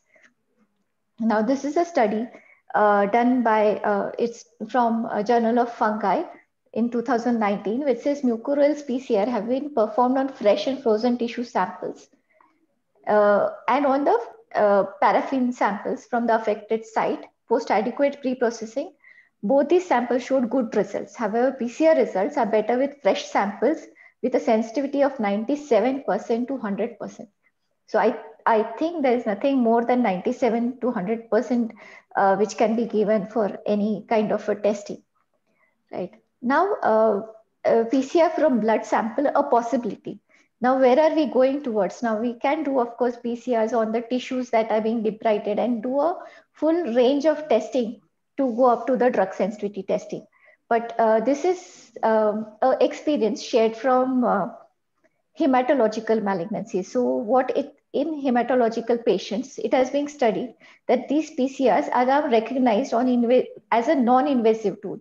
So you don't have to go take a punch biopsy or a nasal biopsy or the debridement tissue to put in the diagnosis of mucormycosis. It can be done with blood samples. Now, the study says as early as 8 days before the mycological diagnosis, that is when the KOH comes positive, or 3 days before imaging, that is your MRIs or CT scans, you can get mucor in the blood. And that is our target, to pick up mucor before it gets really invasive. As you all know, it is an angio-invasive, so it invades all the blood vessels, through the blood vessels. So that is the major reason why we should look at serum samples for early diagnosis of mucormycosis, especially post-COVID. Now, these have a very fast turnaround time, specific and cost is much acceptable. Right. Now, false positive is very rare because the sensitivity is almost 97 to 100%. Now, a short word on fungal biomarkers, because like we said in our study, there is 10% of cases which are non-mucor. There's a other fungal. So if you have to quickly rule out if there is any other fungi which is circulating, you should do a beta-D-glucan or a BDG test, which will quickly tell you whether it is an Aspergillus infection or any other infections which are combined. So if I have to share a short experience of our last 20 samples, which we did with the KOH mount and a culture and a PCR. So we had almost 20 samples under the study, out of which KOH showed a septate hyphae. That is very typical of mucormycosis in 12 samples. There were 3 samples in which there was a mixed growth. It's like you can see 2 kinds of fungi in it. And there is 1 sample in which you can actually see Aspergillus, clear Aspergillus in the sample. And there are 4 samples which we could not detect any fungi. When you do a culture, out of the 12, only 8 could grow a mucor culture, right? And PCR, all 12 of them were PCR positive. So PCR is eventually turning out to be a very good confirmatory test, because KOH will anytime remain as a screening test. When it comes to a very young individual to take a call on major surgical debridement, that is where PCRs also play a big role. Now, the cases which were mixed, say you have Aspergillus or you are not very clear on KOH what it is, we had 2 cases, out of which 1 was clearly negative for mucor PCR, and later on the culture it grew Aspergillus. And there are 4 cases which KOH now found were negative, out of which 1 came PCR positive. So just to sum it up, I would request everyone to just open up the whole thing diagnosis to a lot more tests than just going in for a KOH mount for mucormycosis. At least put in a culture and a drug sensitivity testing so that the drugs that are used can be really used very efficiently. Now, this was a very small introduction or a glimpse into that beautiful world of microbiology. It's always nice. Thank you once again, Dr. Bhumkar, to give me such an opportunity. I would be open for any questions if there are any. Thank you to the beautiful world of microbiology from the beautiful microbiologist. Brilliant. Just one question. Are you saying 3 days before, if we take a blood sample, we'll be able to anticipate a mucor infection? Is that what you said? Yes. It is being very well documented in hematological malignancies. Your lab, can we do this test? Yes, we can do it here. So what we have is we have the whole facility of mycology right from your cultures to MALDI-TOF to PCRs to gene sequencing. So our kind of laboratories can actually do these testing. Are there your kind of laboratories anywhere else in the country, or you're the only one? Right now, no. There are a lot of studies which are being going on at PGI Chandigarh. So maybe they would shortly come up with such things. Yeah. Thank you, Sonal. Thank you. Sonal, what is the incidence of false negative with the blood? False negative incidence is not being noted down. The sensitivity is given as high as 97%. So very rare chances that it will come negative. So we probably need to bring this in the protocol for mucor now in the high risk cases. Yes. Yes. I need you to meet Dr. Oak and the task force. Yeah. If you don't mind, I think let's have Matthew make a comment, and then Matthew, if there's something you want to talk, and combined we could take the questions, because I'm not sure what he would like to say. So yes, Dr. Matthew. Can you unmute Matthew, please? Sure. First of all, I'd like to thank you and the rest of the organizing committee for being here this morning or this afternoon in India's time. This is a real honor. Mucormycosis is a problem that you are fighting, that also the rest of the world has had to deal with as this pandemic rages on. And so to be a part of this unique group. Do you have a mucor case in Canada? Yes. So we absolutely have. I actually saw a patient last week with raging mucormycosis of the leg, in fact. This is not something that's unique to India. I do believe that the steroid situation, as you mentioned earlier, makes it worse. And probably the reason the rest of the world didn't see it during the first wave is that by then we didn't know we had to use dexamethasone, right? The recovery trial results were only published in July, whereas the first waves of the world were really in the spring. And so we didn't face the same steroid pressure. We didn't have the same opportunistic infections, including invasive fungal diseases such as Mucorales species. But we are seeing cases now. It's really quite dramatic, and this is something that we have to be aware of. Do you have any presentation? Are you going to make? Sure. I mean, I have. I wasn't sure what the. Sorry, I think there was a communication. No. I have a brief talk on. If you listen to Sonal, is India up there where mucor is concerned? Is there something? Absolutely. I think anywhere where Sonal is, it's going to be at the top of the list. What I would say is I think the diagnostic considerations are true there, like they are anywhere else in the world. It's a very challenging fungus to Is there anything different that you're doing than what she has proposed? Because currently we're just taking the crust and sending it over. But even for us, it was a new thing to know that there's a. Do you think the blood test could anticipate a mucor? Yes, I think there's a fair bit of data to support that. The one research tool that some of us are developing are breath volatile. So you breathe into a tube and you measure the organic compounds that are associated with Mucorales, which is non-invasive. But otherwise, all the standard diagnostic testing is exactly what has been described before. And it is a very challenging bug to grow. And culture to identify the species is critical because we need to understand which antifungal is best suited for it. So I couldn't have presented it better myself. Thank you, Matthews. Thank you. Sonal, that's a big compliment coming from the director of one of the most premier institutes on mycology. So Matthew, we'll keep reaching out to you in this mucor epidemic that we are facing. And all of us in India, we look forward to any help that we can get in terms of the knowledge, in terms of the tips. Like this was a very big thing, and I think we will most definitely take it up and try to bring it into a protocol. Because right. as you know, the one thing I'd say is you have a lot of amphotericin, I understand, posaconazole. We have had very good success with isavuconazole, which is available in Canada, in the United States, in North America, many parts of Europe. I don't know if India has access to it. That is a very useful drug. It has many advantages. It shortens your QT for your cardiac patients. It has very stable drug levels, so you don't need to measure. It is active against a broad range of fungi, as is posaconazole. And so if you are able to have that as part of your armamentarium, I think that would be very helpful. We do have isavuconazole with us, but the question here is that there were some studies that says that it still is not the first drug of choice vis-a-vis liposomal amphobe. So what is your experience with the sensitivity profile between these two drugs? Right. So the trial, that first showed that isavuconazole was effective was the VITAL study that was done by Francisco Marti at Harvard. He's my mentor, the late great Francisco Marti. And he himself, even though he brought the drug to market, he would agree with you, and he would say that isavuconazole is not the first-line treatment because there's a slightly higher risk of clinical failure when compared to amphotericin B. Now that said, there are patients who cannot tolerate amphotericin B for long periods of time, or if there's a drug shortage. And so what we classically do is we almost start universally with amphotericin B while awaiting species identification and susceptibility testing.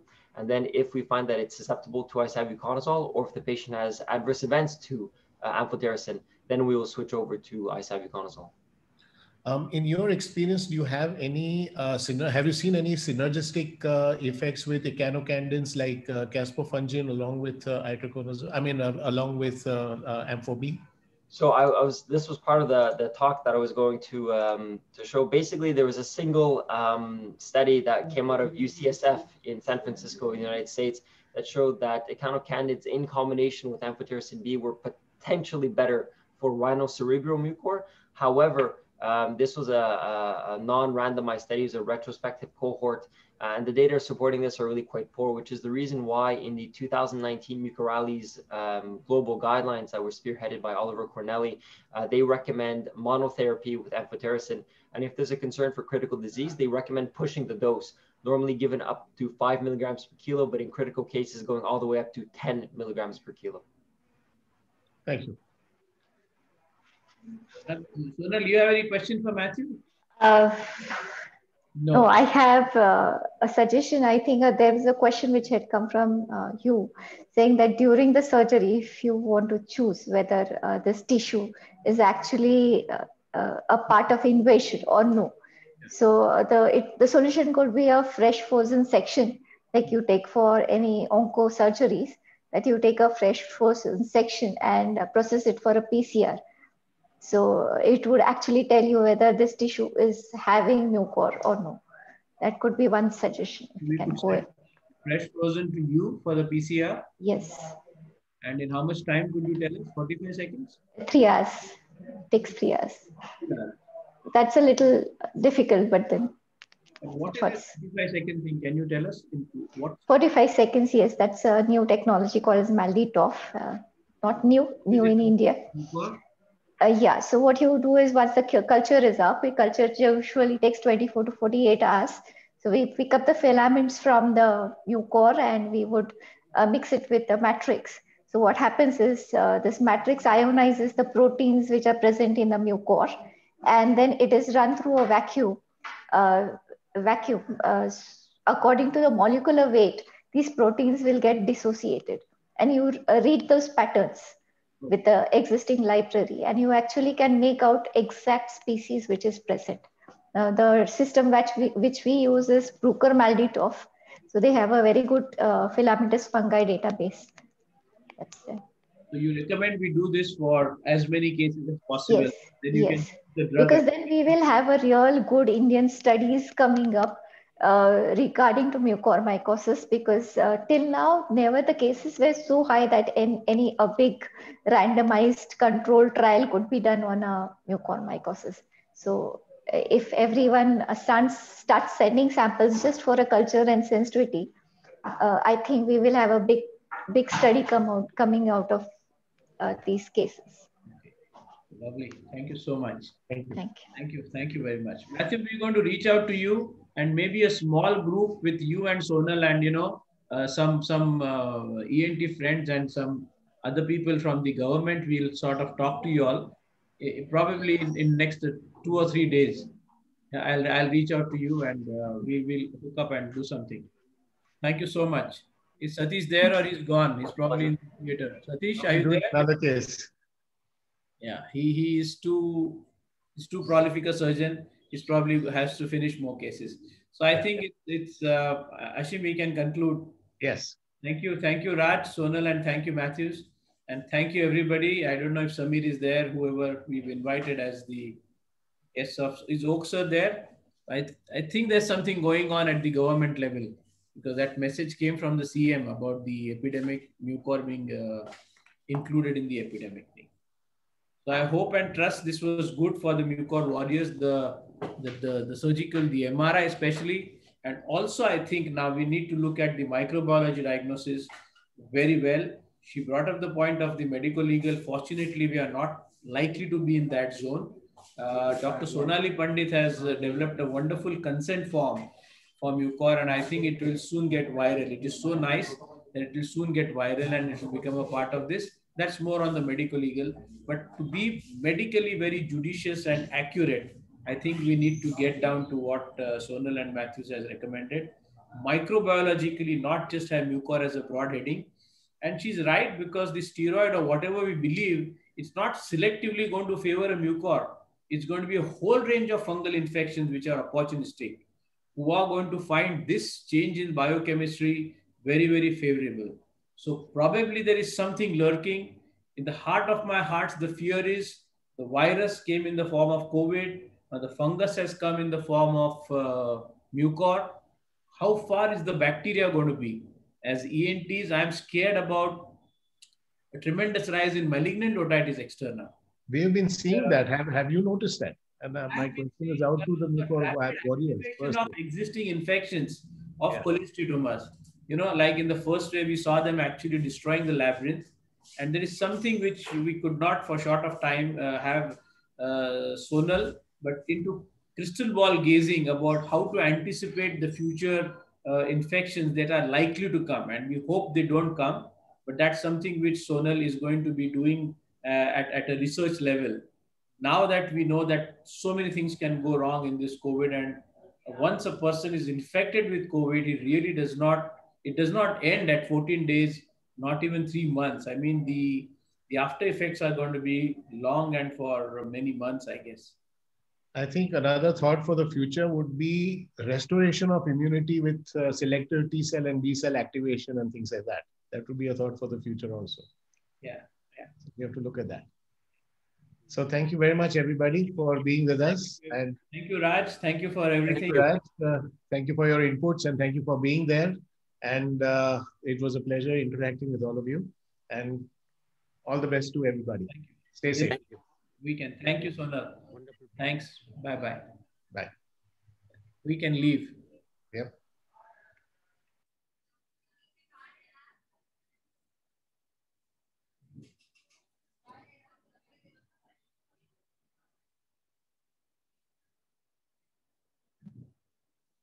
Cost will be what, Shiro? The cost will be inclusive with fungal cultures, 2,000 rupees.